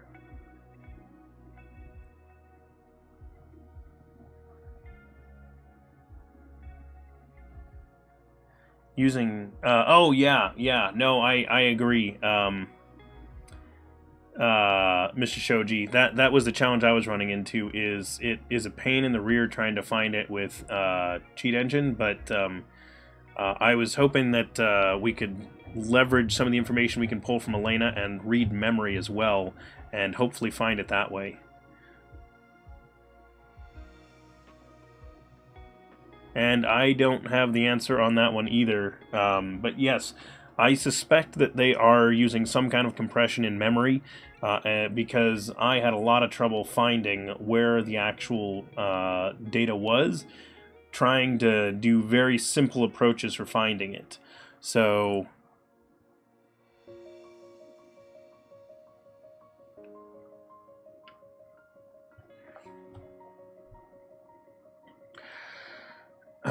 okay, so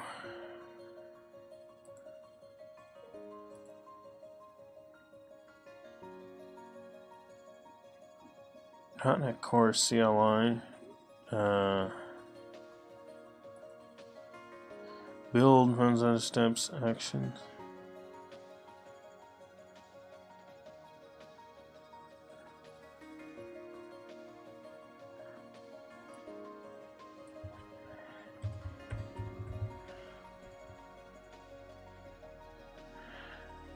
I don't know if this is gonna work, because it shouldn't work on Ubuntu.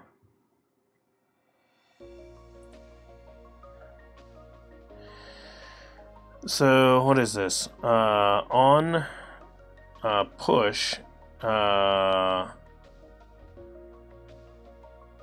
which I guess I'm okay with any.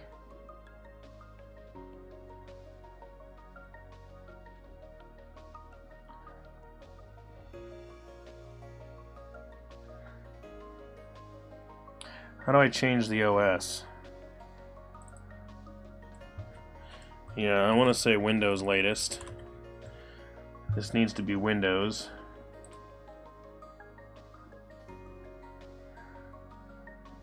So build runs on Windows. And then the steps I want to take.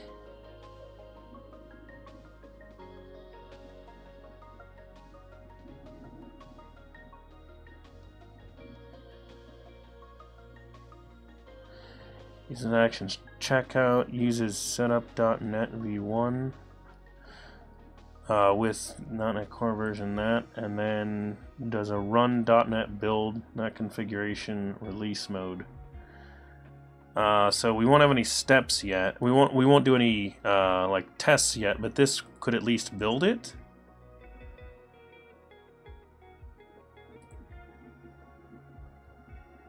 Right?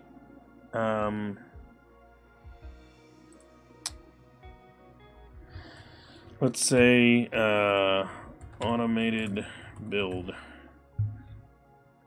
Yeah, creating that file, that's fine. For the name of the commit. The pull request, yeah, we can do that for now. But I want to actually take a look at what happens with this. Does this automatically have a build going? Oh, there it is. Okay, so it's starting up the build. That's kind of neat.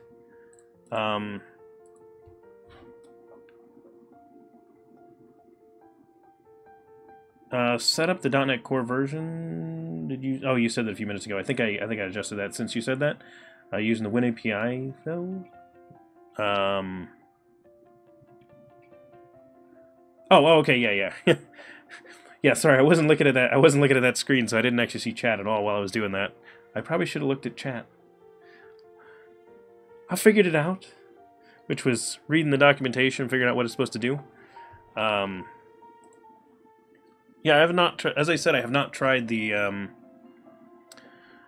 I did not try the actions in GitHub yet. So this was this, by the way, is the thing I was excited about when Microsoft was acquiring GitHub. I wanted to see what they would do with basically adding in their Azure DevOps stuff into GitHub. And then my hope also was that that Microsoft would stop trying to be stop their existing efforts to have source control there, like their VisualStudio.com stuff that they were doing for a while. I was hoping that they would just be like, no, that's all going to be on GitHub, and by the way, we're going to integrate all of our build stuff with with GitHub. Ooh, I got a failure. Wrong version. Error process completed with exit code 1. What useful info you have there.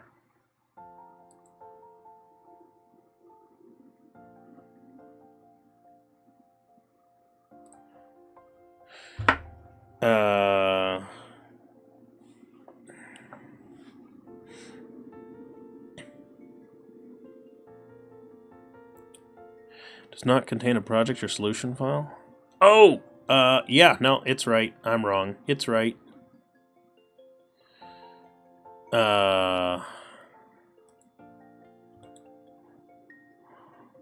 It is correct. I am not correct. It is correct.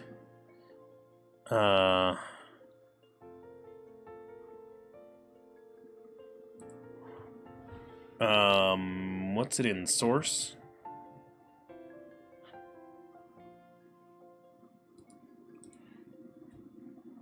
Yeah. So should we .NET build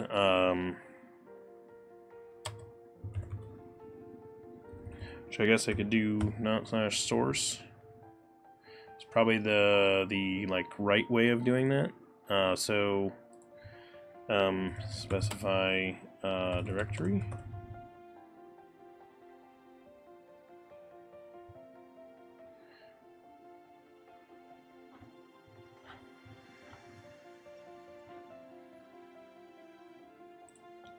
Let me try committing this, see what it does.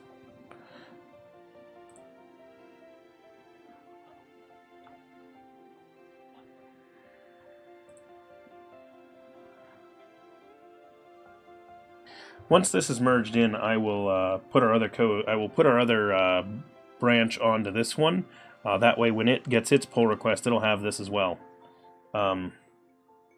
Yeah, I think the / is what I want to have on that, but maybe it's going to accept a / I don't know. Being Windows, it should be / for directories, but I don't know the exact circumstances for everything on there, so we'll see what happens. Either way,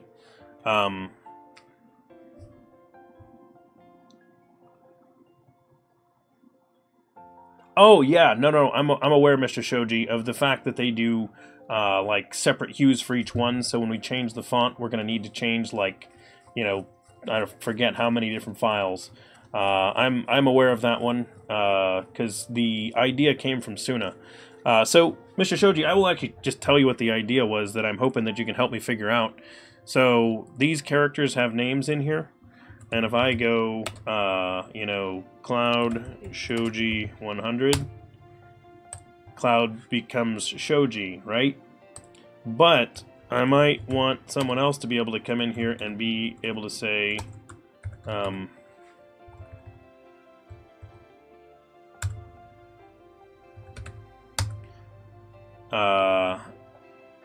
that Cloud's name is, wait, what? Yeah, DevChatter, right? Now this doesn't fit, but I don't want it to actually fit. What I want to have happen is I want to show an emote here. So I want to modify the files and be like, oh, no, we're going to put that emote in there. So we're going to put a little version of that in the font file and display it right there. Now I know for all the rainbow text and other stuff that they're going to do, the font files have, you know, various different versions depending on where the name is being displayed. Because if a character's hurt, obviously they need to have it hued in a different color, and they use separate files instead of like at runtime altering the hue of the font, which is fine. But the idea is that I want to be able to change it so that we actually show like emotes in the names when people rename. Successful, which I'm guessing I probably just totally butchered that name. Welcome, hi, greetings. I am not a Microsoft employee, no. I use Microsoft technology for some of the stuff that I do. I have spent a lot of time at Microsoft. I've done a lot of like insider stuff there. I spent a bunch of years as a Microsoft MVP a long time ago. I know a lot of people that work at Microsoft, but no, I am not a Microsoft employee, and I don't currently have any plans to become one. So it's not different files; it's a single file with multiple color sets. Oh, so that's just how they're storing it. But yeah, something like that. That makes sense, Mr. Shoji. What if you change the face? You mean these images here? We could potentially change those as well in some way, but I want to avoid that only because mods will often change those. So I don't want to mess with that too much. With the font stuff, if a mod changed the font, that's not necessarily an issue for us because we can just overwrite specific sections of it.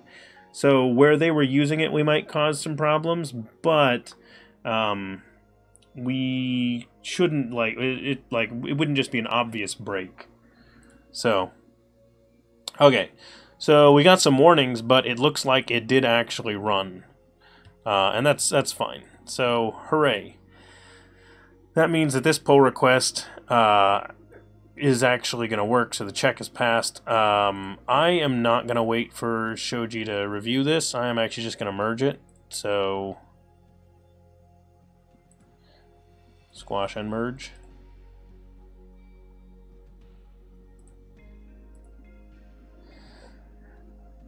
Yes, I agree, S&B hype. The add a GitHub build is not one of those things that I'm like, yeah, I need someone to review that before I do that. But let's go ahead and do evil, terrible, awful things, because that's fun. Yeah, Janisku, exactly. You could call him. Still same error message. Oh yeah. You don't have 0 gil. You have 0 gil. Yeah, it's a good response. I know. What characters did you intend to use for the emotes? I'm not sure how many are free and don't. Wait, what? What characters did you intend to use for the emotes?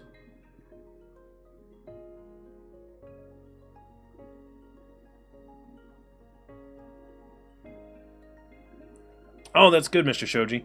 So I've looked through the character set, and there are a handful of characters that I think we could get away with removing. Realistically, we don't need to remove all that many. Yeah, so there are a handful of characters that are not frequently used in the game that I think we can get away with just stealing in that font file. I've taken a look at the files, and I think we do have like a dozen or so that we could use. So we could limit people to like only one is allowed to be in any given character's name, for example. Like you can't use multiples, but like you could use multiple of the same one, and that's about it. So stuff like that. I want to go to where is these? Where is that file? It's in the GitHub folder. So I'm gonna stop the program for a second. I'll start it again.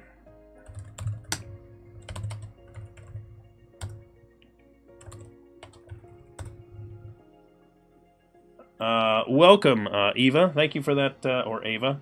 Thank you very much for that follow. Much appreciated. Greetings. Does FF7 use the GPU or CPU rendered? Funny thing, Fuel Stable, I have no idea. I would not be surprised if they are using the CPU instead of the GPU, but I do not actually know. Oh, nice, Mr. Shoji. I was hoping so, because I would really like to do some of that stuff. Work with Microsoft? Sometimes, Ava, I have done a reasonable amount of contract work with Microsoft. I'm not an employee there. I'm not planning on being an employee there. That being said, I'm not saying I wouldn't be an employee there, but it's just not something that I'm planning. It's I like being independent. There are some nice things about it. Regarding connection to Microsoft, I've in the past been a Microsoft MVP. I've been in a number of their insider groups. I think the only insider group of theirs that I'm currently active in is the ASP Insiders, but I do a lot of stuff with Microsoft. It's a good group of people. They build some nice stuff. There we go. I'm going to go ahead and do horrible things now, because that's what's fun to do on the stream. You miss MSN? Yeah. I used to use MSN back in the day. I used to use AOL Instant Messenger as well, AIM, as you might call it. I was a big Trillion user. I used Pidgin a lot. Pidgin, yeah, that one. Interesting thing, you can actually see, there's another streamer that, I did use ICQ at one point. There's another streamer that, I do not remember my ICQ number. There's actually a streamer that does the open source development of the current version of Pidgin, which is kind of funny. So if you actually want to see some of that old stuff, you can actually it still exists. A King Arthur fan-made game. You absolutely could, Ava. It could be really funny. Oh, okay, yeah. Yep, did you know there's a cool site API for removing backgrounds from images? That makes a lot of sense, Jadisco. I think a lot of people probably do that. Okay, so we just pushed this up. I want to create a pull request from this. So we merged in that one. But I want to create a pull request from this. So this is fix bugs. This is fixing equipment, fixing command bugs, we'll say, and I'll list them here. We'll say equipment, materia, removal, bugs. This is the ribbon bug, and I think yeah, those are the main ones. Create that pull request, and we should see a build from this. Is it running right? S&B, it's not running right now.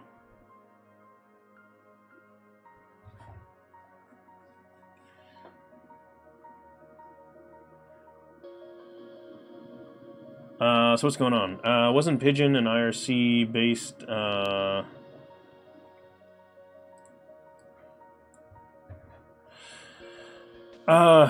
So Pidgin's developed for Linux, but they've always built Windows versions as well. You are from Iceland. Greetings, person in Iceland. I am from the states of the United in America. And obviously an American of European descent, as many people would probably guess. Alright, you should be able to... No, I am nowhere near Cali. I am in the Eastern time zone in the United States, so the most populated time zone with, in the States, I should say, with like, 40-some% of the U.S. actually lives in Eastern time zone, which surprises people. Because, no. You can keep guessing for a while. I can give you a hint. I am in one of the, I am in, am I the 7th most populated state? Yeah. I think I'm in the 7th most populated state, which, makes me, like, in the state that's, I don't think I have the schedule command running, anymore, Janiscu. No, Washington's tiny. That's a small state. Oh, no, no, you just have to spell it right, apparently.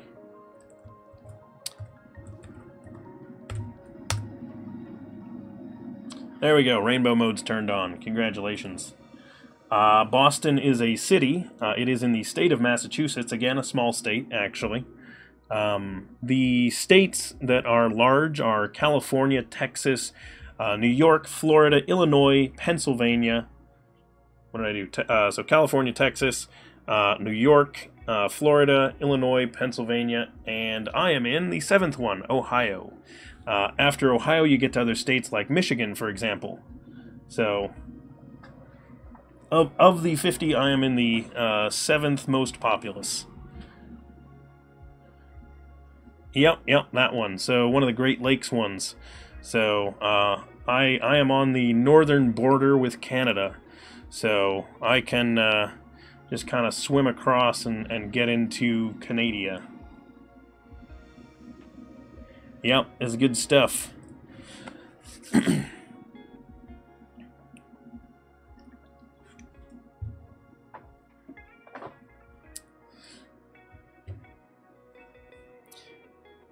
Yeah, so if anyone's seen any American football news recently, I live in the region where a football player was nice enough to take off another player's helmet and hit him with it in the head.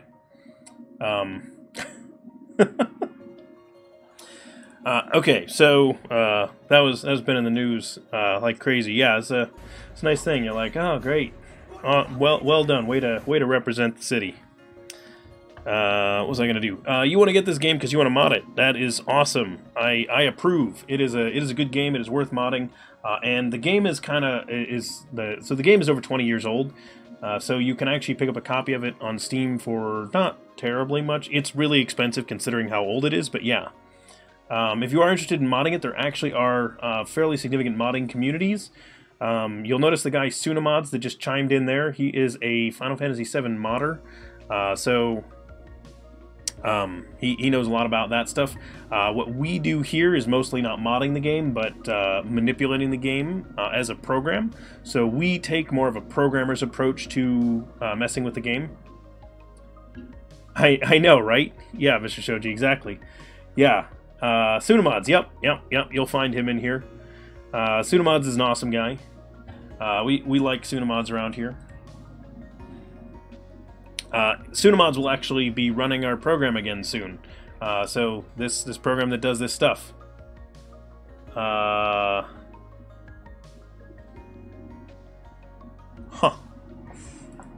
So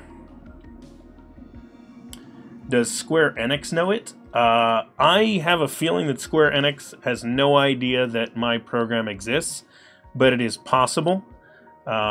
The only reason it is possible is if they watched the most recent playthrough of this by Maximilian, like Maximilian Dude, which you might know. When he was streaming this game,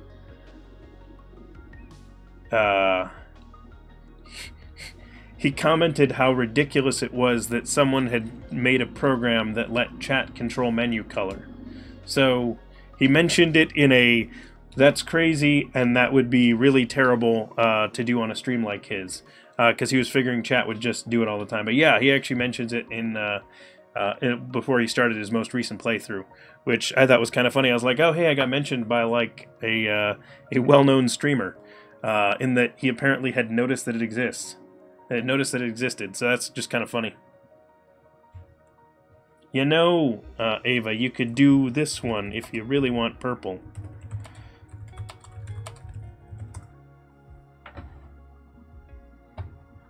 And then it does stuff like that, which is really kind of cool. You could do gray instead if it makes it too dark this way. Something like this. See? And then that's a much nicer way to do it. See? Because then you get all these cool effects. You can also do like gradients. Yeah, there's a Discord for our stuff, which relevant links to all the stuff. And yes, Wheatlaw, it's actually just rainbow for that one. Just do rainbow instead of menu rainbow, because it's an entirely separate thing. Oh, yeah, sorry. I forgot I didn't set that one to free before we started the stream, so I'll trigger it for you, Wheatlaw.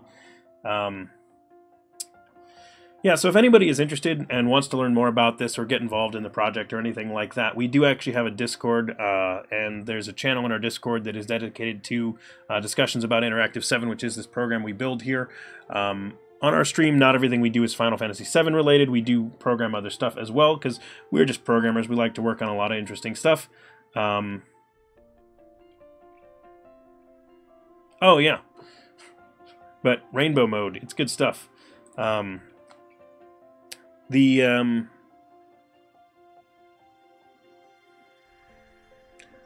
doesn't give you a blue screen of death. I don't know what you're talking about, Ava. I don't know which thing would give you a blue screen of death, but either way, a handful of links. If you are interested in checking out that stuff, feel free to join our Discord. That is a great way to chat with us. We do have one, so click at the link in the chat or down below. A VM.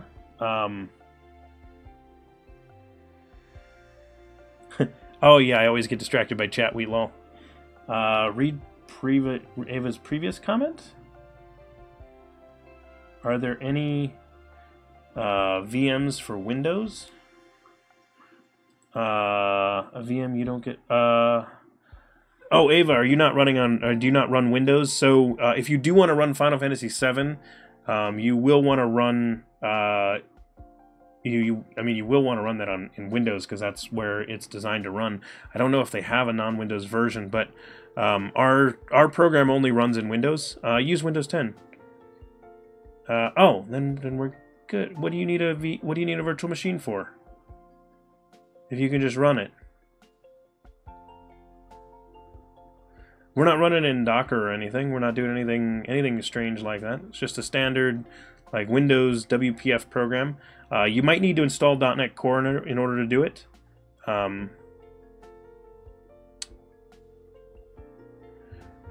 Yeah, that makes sense. They wanted to get everybody upgraded to Windows 10.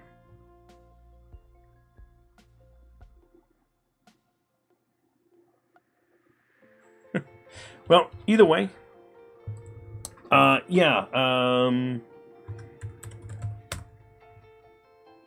Ava, if you have Steam already on your computer, it is available on Steam, so you can get it here. I forget what it costs.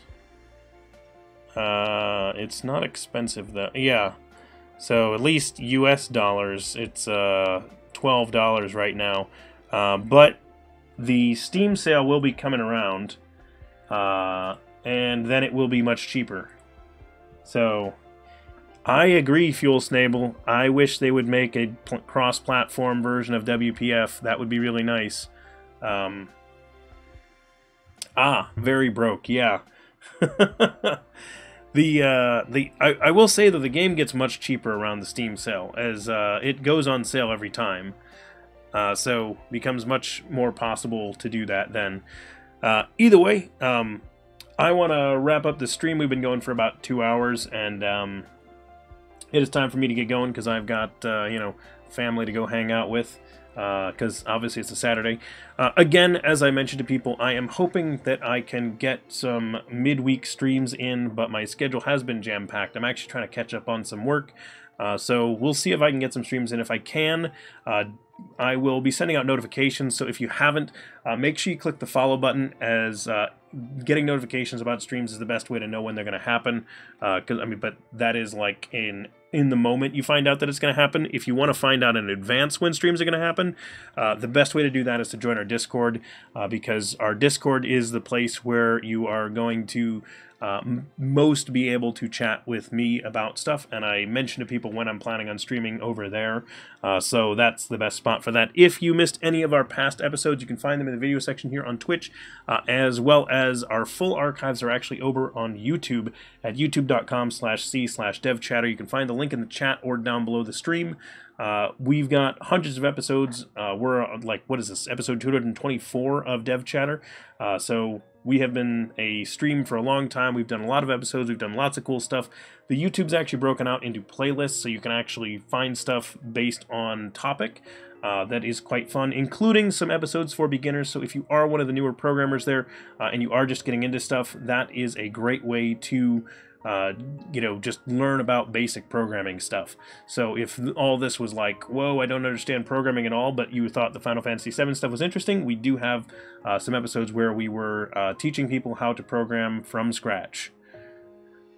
So, let's see. You're getting a PS4 in the new Pokemon game. I am interested in the new Pokemon game, but I have not played it yet. Electron is the new cross-platform desktop GUI. Yes, Electron is getting used by a lot of stuff. Sounds good. Suna, that's not how we met. We met in someone's stream. That was back when you were locked out of this username. You were watching someone play Final Fantasy VII. Oh, were you in, you might have been in Bubs', I thought you were in Bubs' chat before I was teaching him that, but maybe you're right. Maybe you're right. I thought I met you before that point. I thought you were Sunamods again by the time I was teaching him. But either way, yeah, Ava, if you want to learn to code, check out our playlist. There's some good stuff in there. Do I know MMD software? Not coming up with what that acronym is right now, but I might know that, but just not thinking of it. Isn't React for Boomer? Maybe, I don't know. Oh, it's 3D modeling software. Oh, okay. Yeah. No, I don't do modeling stuff. The most we get into the actual graphics programming stuff here is we did some stuff with pixel art and 2D game development in the past on this stream, but that was a long time ago. I know a lot of people that do modeling stuff, so that's never been something that that I've had to dig into. The programming is where I you know, put most of my efforts, and we do some interesting stuff with it. So creators all work in different specialties, so pick one, do some good stuff in it. So either way, I want to thank everybody for hanging out today. I had a really good stream. I enjoyed having you all here and hanging out the whole time. I want to wish you all a great rest of your weekend, and I am looking forward to hopefully getting a stream in sometime during the week, but if not, then my next stream will not be on the Saturday. So it will not be next Saturday. I will probably delay that one and do a Sunday stream on the 24th of November. So I look forward to seeing you all on the 24th of November for our next stream. So hopefully you can all make that. I would like to do a stream during the week, but I don't want to promise anything because good chance that I won't have time. But hopefully we'll get one in because I do want to get our stream schedule having more episodes than we are. Icy Black Deep, hey, welcome. We are just wrapping up here now. You want to make a Final Fantasy VII Pokemon Go clone? Ava, that would be awesome, but I have a feeling you'll run into some licensing issues with that. But I don't know the events from the top off my head. Anyway. Either way, oh yes, View. Yes, I use View, exactly. Wheatlaw, Fuel Snable, View is the one I like. It's good stuff. Either way, have a great one, everyone. I will see you next time.